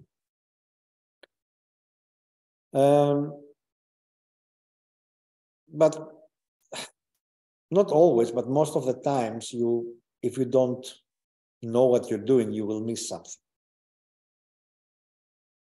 So. Thank you, Basil. We have another question, Yeah. very practical and very useful for lawyers. How to confirm the fact of correspondence between parties? Let's say send attachments, for example, agreements by email. Is only access to server necessary to exclude correspondence forgery? That's interesting. One way of ensuring that your correspondence, especially when it's about contracts and very sensitive private information, is to use a secure mail or to encrypt your emails and encrypt the attachments. You will have a public key and a private key for the encryption. And if it's that shared between two parties, you know, if that's shared between you and me, I know that, you know, if I can open that encrypted one with my current key, it's coming from you. Okay. Practical things will be checking the sender. Who is the sender? But that can be spoofed, especially if the response is not about replying to the email, it's about clicking on the attachment or doing something else. But some other things that you need to be careful are less technical, are more about social engineering. So frauds involving lawyers and frauds that have to do with money, they usually happen 5 minutes past 5 on a Friday. So you are my lawyer, you are taking care of I'm buying a house and you are taking care of everything. So I'm supposed to send some money to your firm's account so you can put a deposit. And I get an email apparently from you, and you say, oh, Basil, we've changed our bank details. This is our new bank details. Everything else seems all right. And it can even be your email address on the sender. So I believe that's the case. I go to my online banking, change my banking details, and I send the money over there. 20 minutes later, the money is in China. You know, Monday, you send me an email. Oh, Basil, I'm still waiting for the money, for the deposit. I said, what are you talking about? I sent you 20,000 euros. No, I didn't receive the 20,000 euros. 5 minutes past Friday. It's like clockwork. Okay, so lawyers should be careful. First of all, you should have some guidelines that you should make your clients understand and make it a term of your engagement. For example, you are not going to change the bank accounts during this interaction. Okay, so you started taking care of my buying a house. You have to send me a PDF or an email saying, Basil, here's the rules. We are not going to ask you, we are not going to change our bank accounts until you buy your house. If you get any email like that, it's not us. If you put the money there, we don't have your money. And that will help also your client, not only you. Your client will understand that if they get an email like that, it's suspicious. And instead of putting the money through their online banking, they should wait until Monday to get hold of you and talk about it. I had a case of a business who got an email from, you know, from their client. No, they actually, the other way around. They got an email saying, oh, we changed our bank details with that Barclays account. And that Barclays account was an account that was used to send money abroad. So sending big amounts of money outside the country was not flagged that there was a company, but someone in that company illegally was using that account to traffic money. So they paid, they sent this invoice with the new bank details, and the other side paid them, the client paid them £250,000, 250,000 pounds. And these are businesses that were working together for 20 years. So the person who received the email could have picked up the phone and said, hi, Sava, I've got this email. Did you change your bank accounts? That was it. You don't need to be a cybersecurity expert. You need to use common sense. This is not about buying a coffee or, you know, something like that. It's £250,000. Someone tells you put the £250,000 in a different bank account and you don't think to pick up the phone. There's so much you can do to help people if they don't want to help themselves. So you need, the other thing is that lawyers, you should provide this service to your client. You should provide some awareness of online fraud to your clients. You should tell them how easy it is to be defrauded. Let me actually, I've got this. Let me show you this. Just bear with me, I'll share it.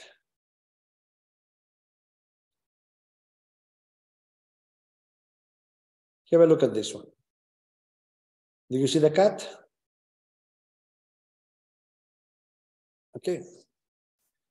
So,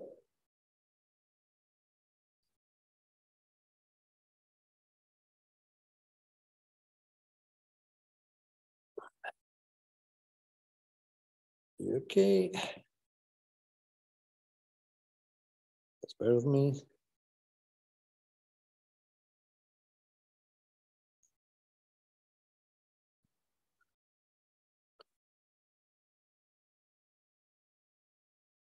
Let's see some Ukrainian cats.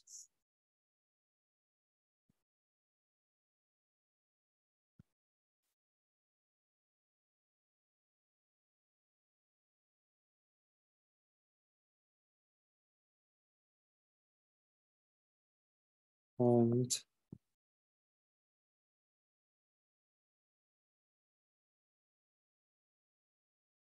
let me see if that's going to open because there you go. So this is a website called iknowwhereyourcatlives.com. And it has gone around the internet a few years ago, and it scoured the internet and it got 1 million pictures of cats. And the pictures had GPS information in the metadata. So they can be seen, they can be superimposed on Google Maps. And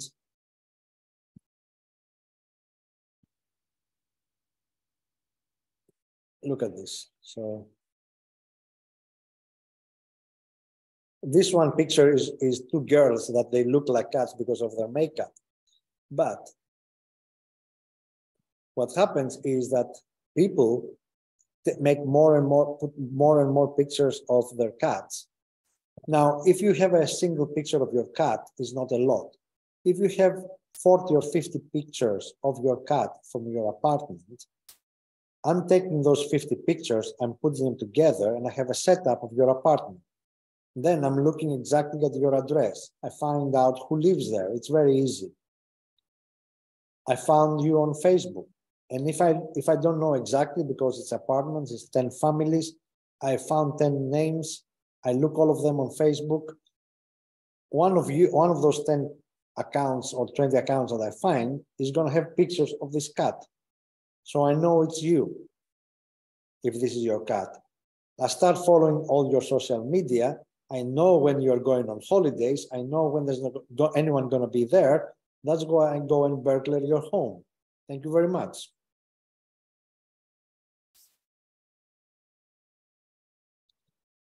People will do the same thing for other things. You have a Christmas party office. You take pictures while you're in the office. Fine. You take a pictures and there's computers on the background. There's people who have actually put their passwords and their logins on a post-it note on the screen while they were working. I zoom on that one. I've got your passwords.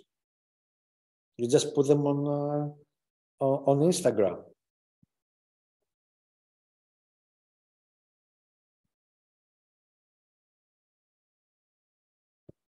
See? And let me stop this and let me show you something else, which is,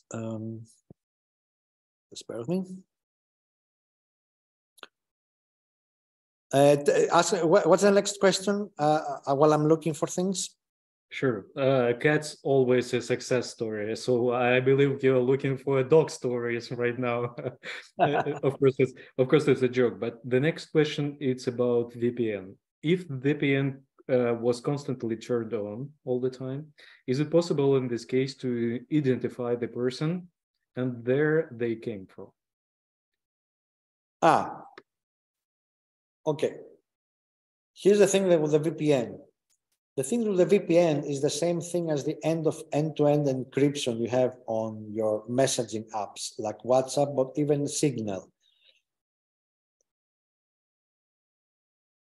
VPN makes sure that when you and Alexander are connected and I find your connection, I cannot read it.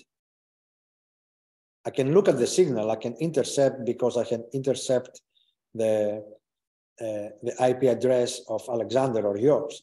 But all I see is something that is scrambled, so I cannot read it.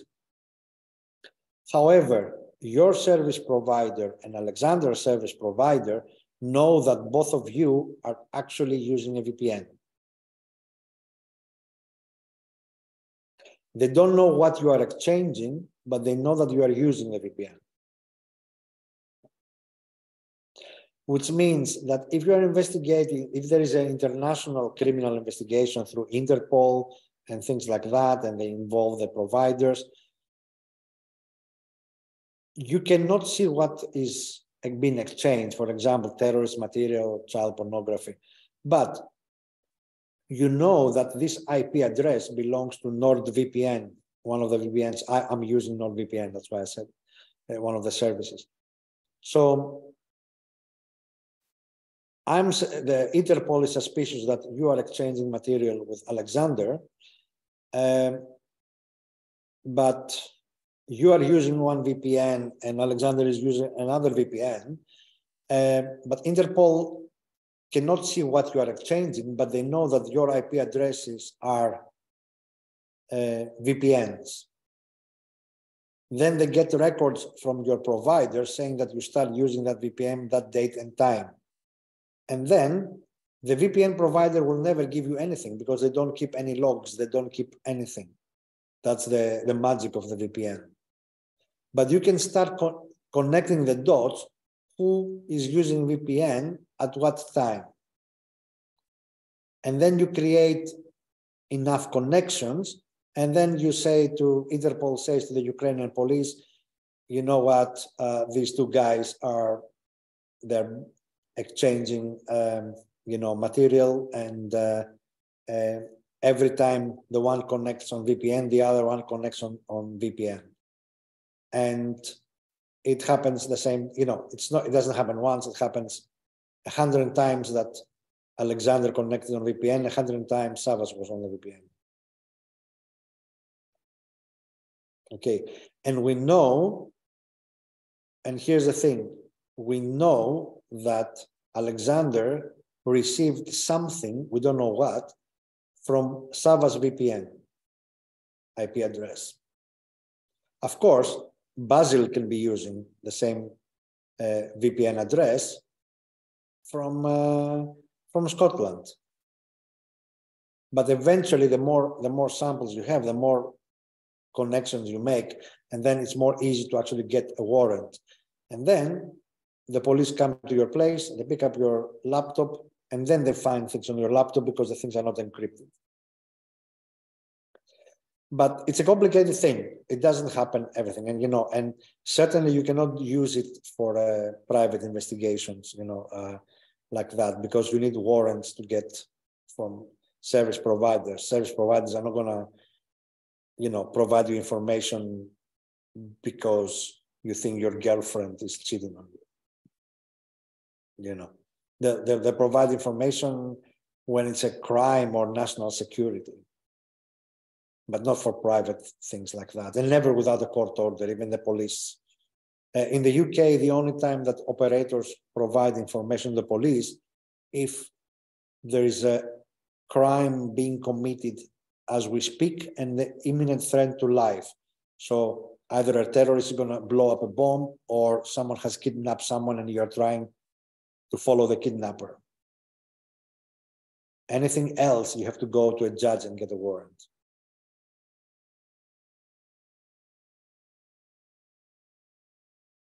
Yeah.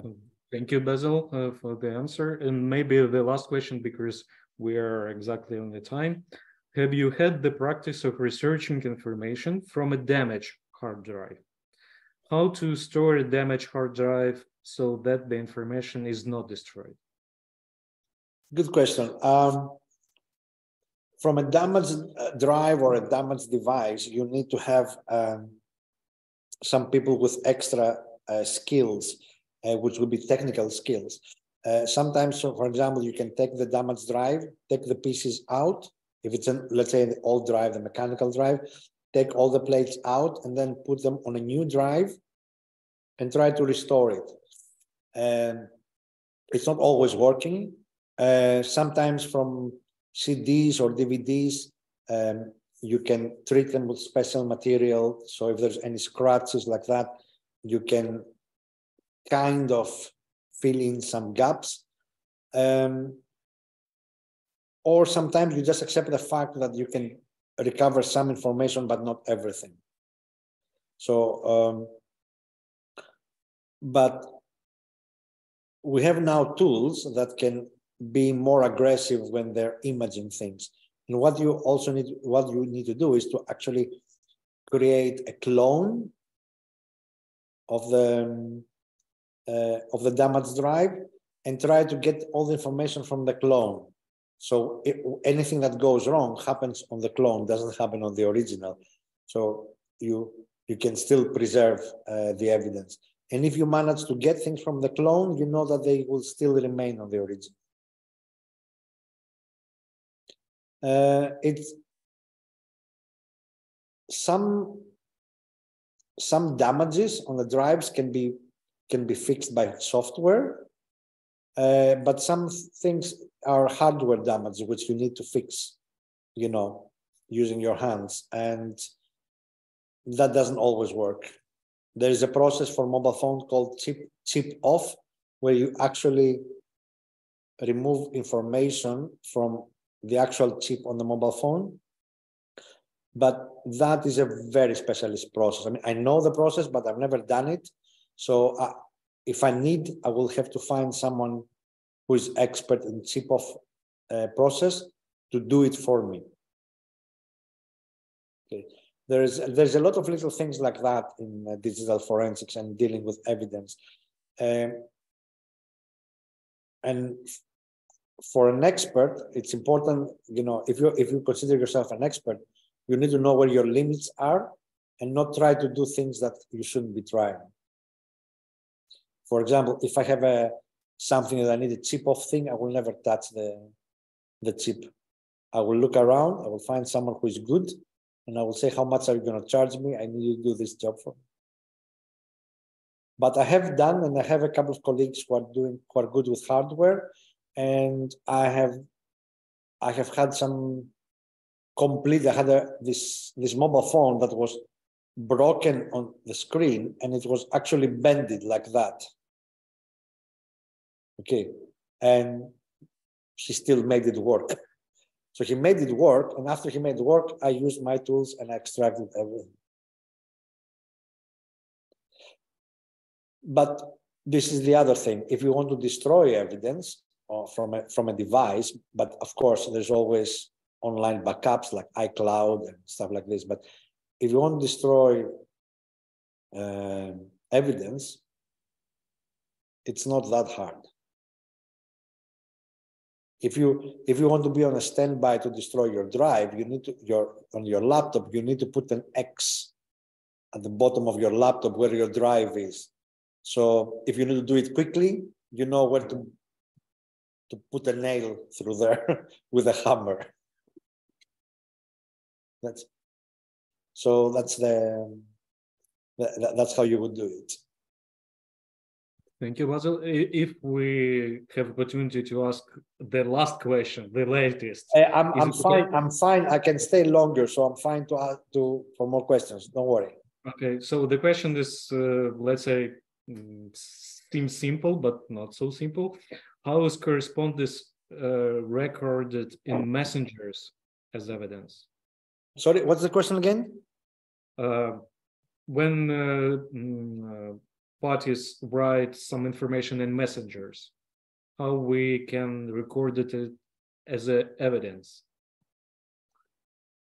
How we record as evidence? Okay. Yes. When you get things out of a particular how to call it, out of a particular mobile phone, let's say, that's the evidence from your part. To corroborate that, you need the other side. Okay, or you need to make sure that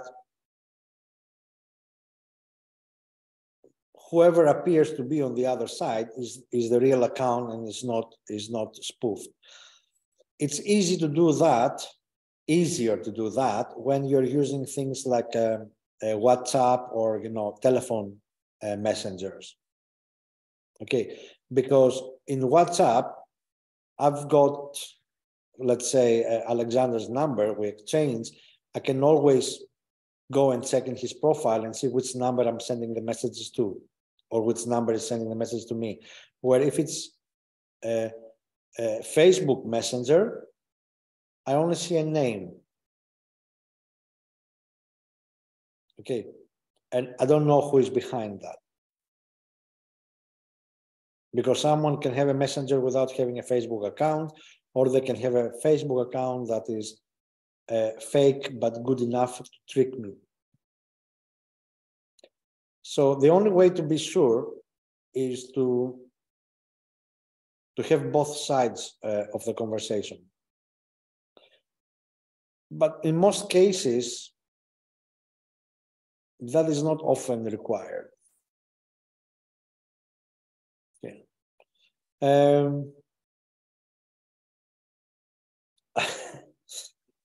I had a case where that was actually confirmed. Remember I told you about the case earlier about the guy who had 2 pictures of child pornography that the police failed in their work and the prosecution. A year later, his lawyer called me back and said, "Oh, remember our friend? He's in trouble again." I said, "What, pictures?" No. He was chatting with 2 14-year-old girls. I said, "Really?" He says, "Well, I say 14-year-old girls. They were undercover agents from the Metropolitan Police." So they arrested him. They got his mobile phone. The conversations were there, but the originals were actually with the Metropolitan Police anyway. So everything was a match. So it was so good that there was no defense. Okay, there was nothing, But I found out that most of the cases, in cases like that, it's up to the judge to decide whether they will admit only the one side or not. And usually they do. And usually they do because the people who have chats like that, they chat with other people as well. They don't just chat with the one that is of interest to the case. So if I have 100 people that I'm messaging, then that's my account. You can confirm that I've been messaging with all the other people. So that chat there is mine as well.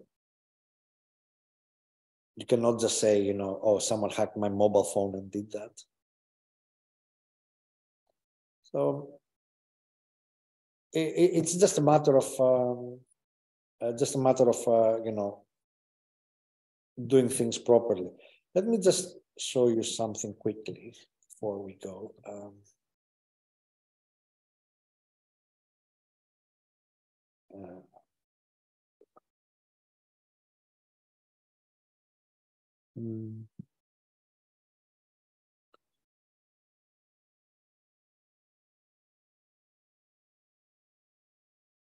Talk about law firms. You know Mossack Fonseca? 11.5 million documents, not pages, documents. If you say that the average legal document is, let's say, 10 pages, it's 115 million pages. Paradise Papers, the same story. Countries affected by the Paradise Papers. Almost half the planet. But let me show you something else, actually. So, look at this. This is a nuclear decommissioning facility in England. Highly secure place, armed police and everything. And how do you get access to that? How do you find people who work there and try to get access? You go on Tinder. Okay. People put on Tinder that they work in a nuclear decommissioning facility. Okay, so much for security. But this is evidence. So if you are doing an investigation about the security of your business, and if you are a nuclear plant, you go on Tinder, you start scanning for people in the area who are working, and eventually you find that. You take these things, and then you take HR is then dealing with those things. This was a private investigation for me to actually find things. I was not working for the decommissioning facility. But, this is the thing with in the digital world. Things can go wrong easily, very fast from stupid things like this. And I went on Tinder and I looked at female profiles in central Scotland, and I cropped the pictures, put them on Google Images to find a match. I found Facebook and LinkedIn matches. I found names, addresses, names of the children, names of the pets, things like that. I didn't hack anyone. I didn't invade anyone's privacy. These are all things that were online.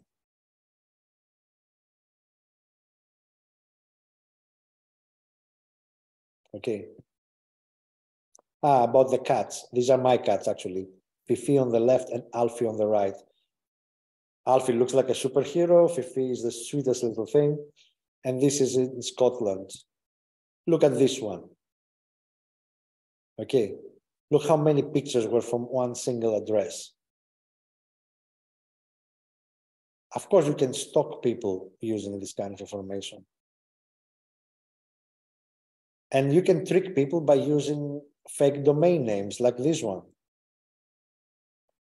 Facebook and Google available to buy for $8.39.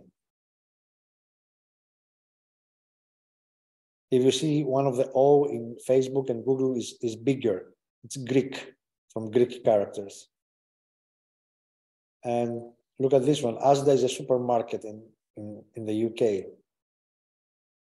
Not this particular one. Look at this one, British Airways. Can you notice anything?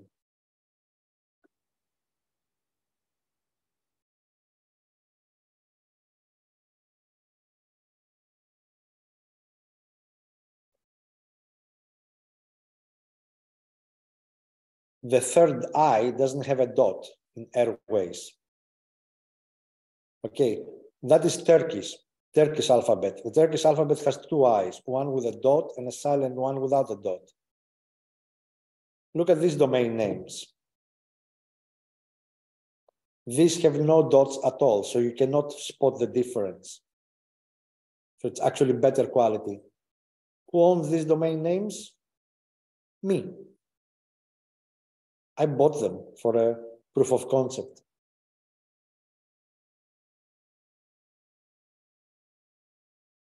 How easy it is for me to trick people now. That was my old website pointing at British Airways. Then I made this one even better.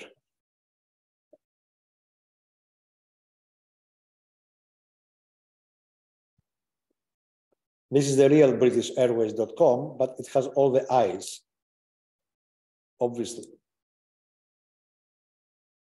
And then I tried Netflix, but Netflix was taken. So I clicked there and I went to this website and I found this very strange advertisement, which I knew was fake, and took me to these websites, which were exactly the same, different domain names, made to look like the Mirror newspaper, and they're all fraud for blockchain fraud.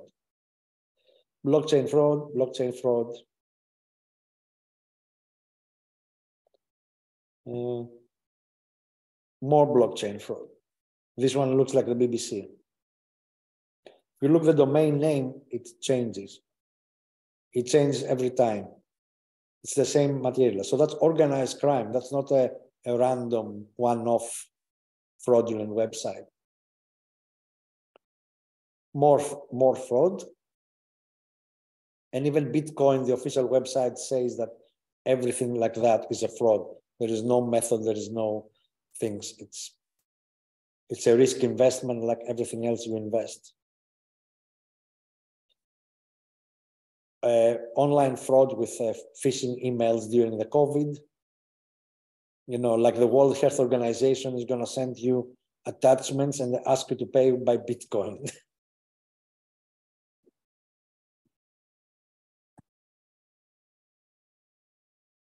And if you are looking at people, in this one I was looking for myself, every picture, I was Googling my name, Basil Manoussos, was some time ago.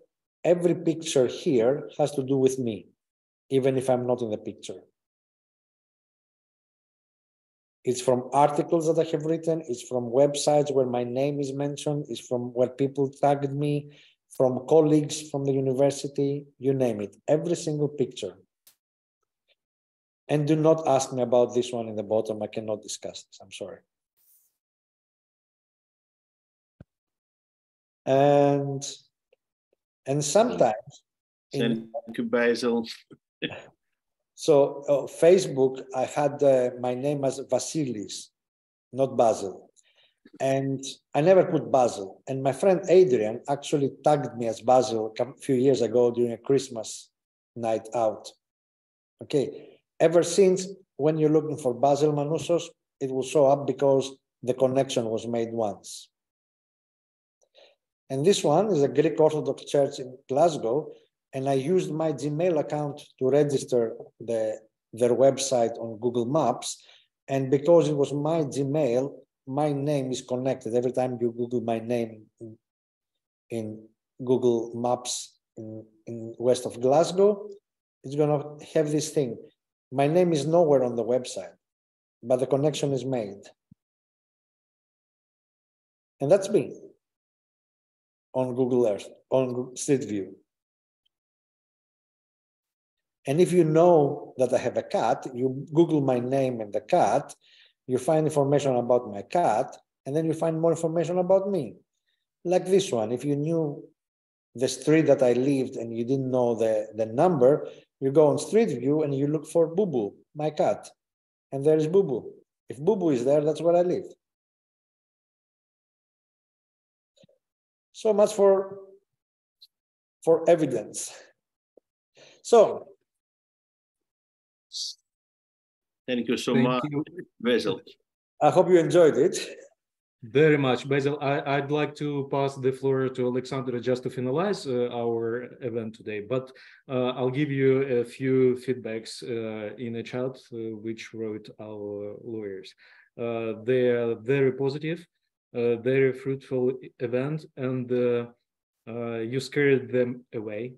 Because no. they promised to delete all their social medias. Because if you find a cat in Ukrainian cities, that means that let's say our enemies can find anything that they want. So Yes. it's an important question for national security, of course, and it's an important question for everyday lawyers' practice. So thank you very much. Believe me, my scary presentation was not this one. I have other scary presentations, and scary ones for lawyers especially. The very scary one I actually did on Halloween a few years ago. It was on Halloween. So I did a Halloween presentation that really scared them. But I have to say, look at, with Ukraine. There are so many bad things happening with Russian troops right now, but there's going to be evidence. Some of those people will take pictures of what they do, or they will take pictures nearby of what they did, and that puts them in the area. But one of the things that people, people like me, we're talking about those things, but it was on the news last year. Mobile phone operators in Ukraine can identify and separate the Ukrainian SIM cards from the Russian SIM cards. So you can locate near which antenna are your SIM cards, the Russian SIM cards, and your army can know exactly where the Russians are. Of course, that can include Ukrainians who have been using Russian SIM cards for private use before.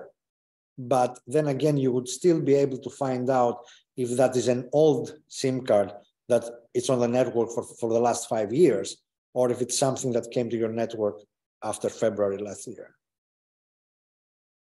So technology allows you to do those things.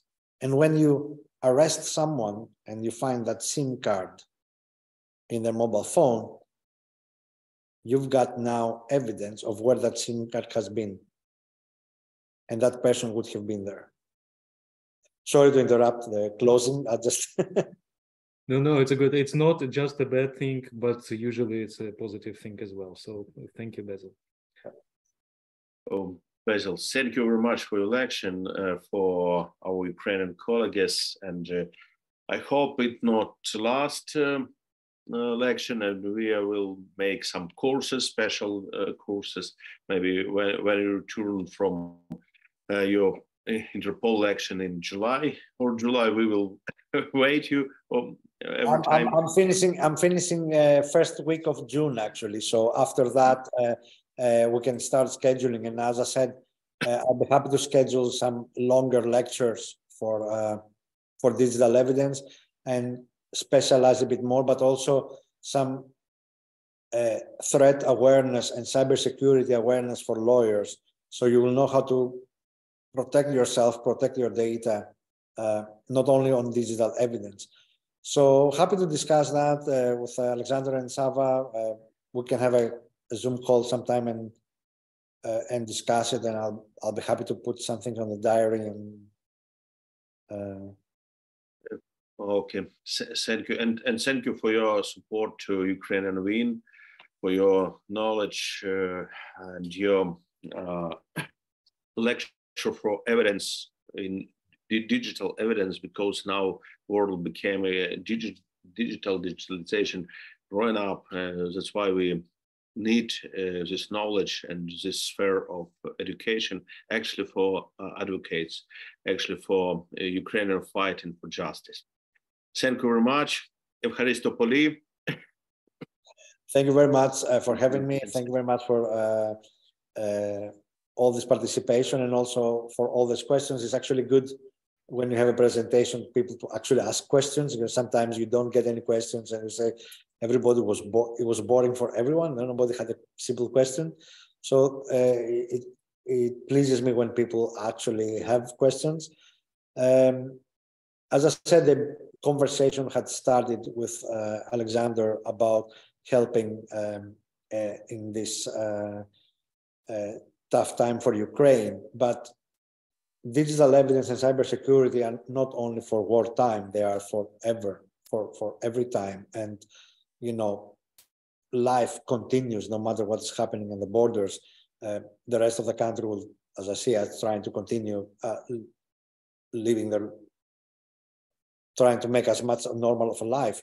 And in that sense, you still have issues as lawyers of cases about fraud, about divorces, about you know, stolen IPs, you know, all these kind of things. And today, my seminar was about for you to understand that digital evidence comes in many forms, but it is, you know, for every kind of litigation and criminal action. So there, you know, some things are more often, you know, in Scotland, for example, child pornography is one of the biggest issues in digital evidence with the police, but that's just the thing, you know, there's still other issues.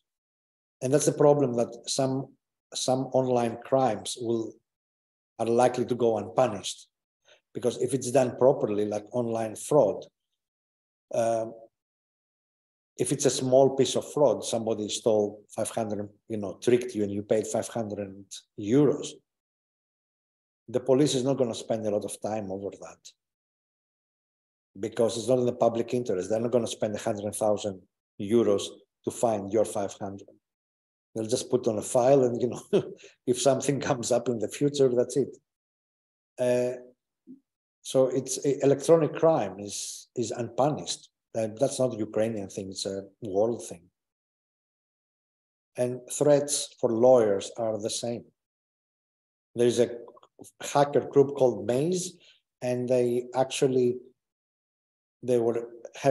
developed their own, how do you call it?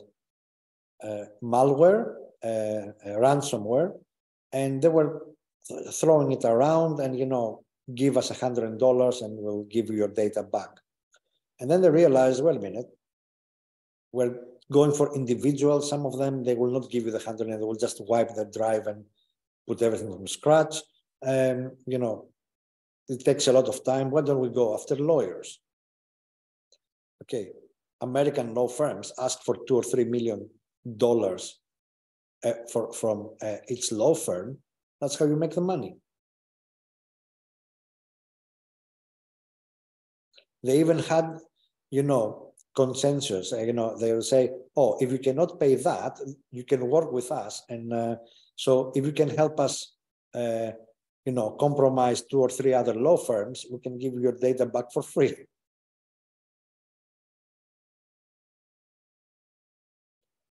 So anyway, I'm not going to take any more of your time. Thank you very much, Alexander and Sava. Let's have a call sometime soon. Yeah. And see what kind of more seminars or even a full course for the HSA we can actually. I'll be happy to actually formalize a course that you want all your members to have, and at the end you can issue them a certificate of attendance or something. So.